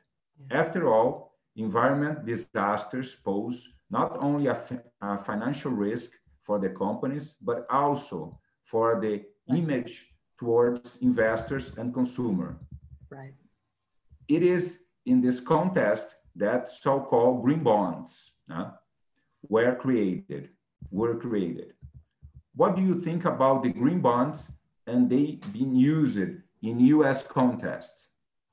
Second question, in January, what kind of benefits you think society might have with such a kind of new financial instruments?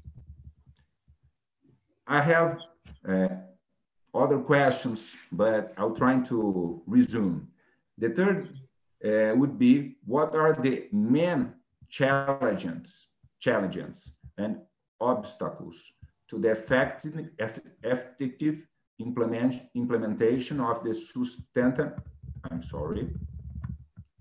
sustainable development goals and implementation or incorporation of accountability, governance, and transparency in today's society? Right. So first, as to the green bonds, yes, they are not talked about as green bonds so much in the US. However, there is rapidly growing interest in the US in individuals shifting their investments and their investment portfolios to greener companies, right? That is rapidly becoming a very significant movement here in the US. So there is, I would say, very rapidly growing interest in this country in finding new vehicles, new financial vehicles for promoting the welfare of the environment. That is, insofar as I am aware of it, that is principally a movement involving individual investments, but also corporate investments. We have funds here that only invest, only make green investments, and they are becoming rapidly much more popular because it is a bit like what I was saying earlier about consumerism being and the shift of paradigm. Yes, shifting the paradigm to ensuring it is a way that all of us who are fortunate enough to have any investments can actually easily support the environment. We can ensure that our investments are either green investments, or at minimum that we are not invested in things that are harmful to the environment. But what I really like about your question and the attention you are drawing to green bonds is that it addresses a main concern of mine, which is that the environmental problems are the whole world's problems together. Some of us are being more destructive than others. The US is being very destructive, and some undeveloped countries are being destructive, but they have they have a reason to. We don't even have a reason. We don't have to do this way. But there is a lack of, as you well know, there is a lack of worldwide institutions, right? Especially now when the US doesn't even want to be a part of whatever worldwide structure there is. That will change. I believe that will change in November. Dear God. But we do have, as you well know, as we all know from our 2008 economic collapse, we have a worldwide financial system. And so it is so important that that worldwide network of finance be harnessed as a tool to confront the environmental catastrophe through the adaptation of existing financial instruments and institutions, including things like green bonds. So one thing I think is that people here in the US need to know more about those opportunities. I believe, except for what I mentioned, investments in environmentally oriented funds and so on, I believe that people in the US know very little about that. I think you know much more than most people, even educated people in the US, know about that. But obviously that the use of the worldwide financial organizations and network and instruments is a huge component of how to save Mother, obviously. And obstacles, you asked about obstacles to sustainability and nature's rights. Again, I will go back to what I said before. Partly, you see, I am not, unlike all of you, I am not a scholar. I am a lawyer and I'm practical. And I know how the legal system works. And I'm fortunate to be educated. But I am not academic, and I actually don't even think very well at that level. But I have thoughts about people and how they behave. I think people are frightened of change. I think, I'm sorry, I'm going to make a racial statement again. I think white America, which has dominated this country for so long, is very afraid right now. They're afraid of the change that's coming. It's not they, it's me. They don't know what it means. They don't know what it means that America is not majority white anymore.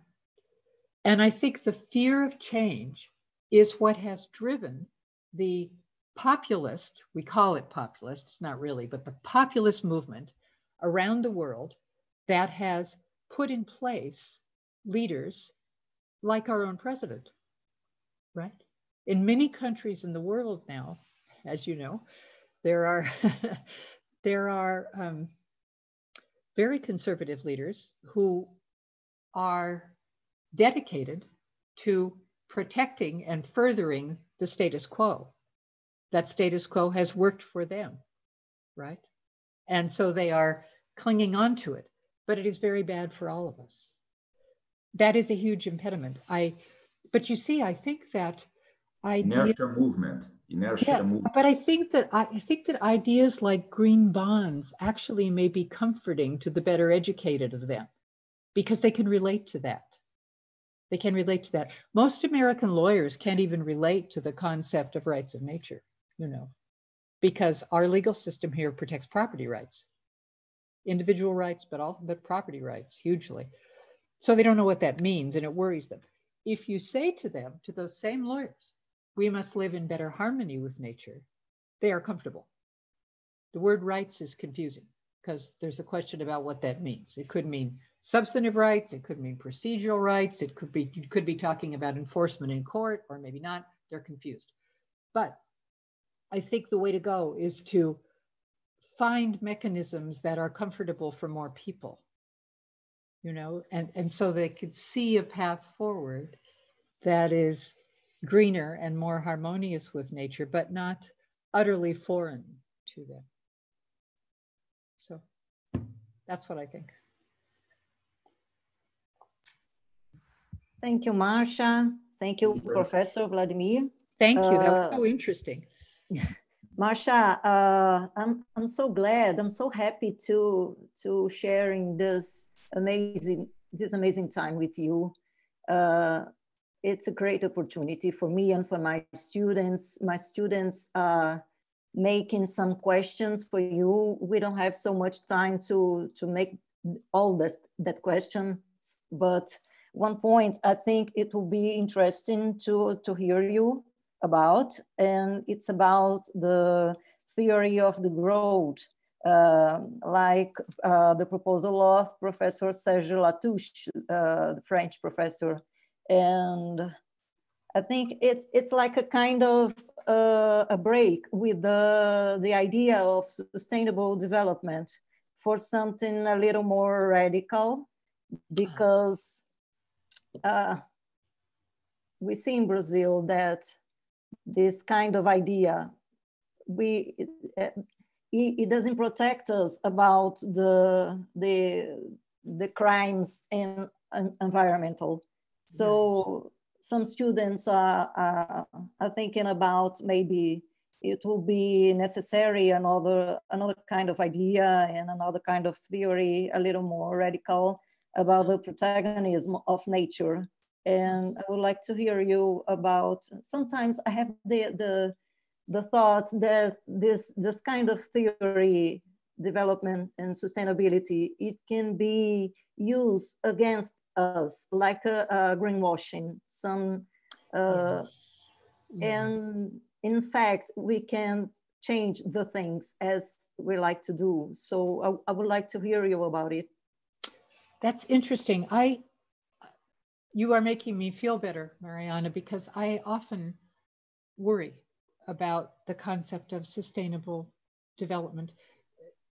I am, like all of you, very familiar with the UN's Sustainable Development Goals, you know, and I have only been connected with the UN's work for a couple of years. So you all probably know more about it than I do, but it strikes me that because of what the UN is and how it is funded or underfunded, right? And that it depends mostly on voluntary cooperation, you know? I believe it is, how can I say this? It will inevitably look for common ground and an idea that will be acceptable to all, which is a different thing than making a choice, right? So, of course, in much of the world, people want and need more development. Of course, that's true. If you don't have enough food or water for your children, you want more, of course. On the other hand, in much of the world, what we need to do is limit development, turn away from it as a way of succeeding as an economy, as a country, as people. So there's the UN trying to put these very different situations and viewpoints together, which must be very hard. I can't imagine having that job. I would fail. I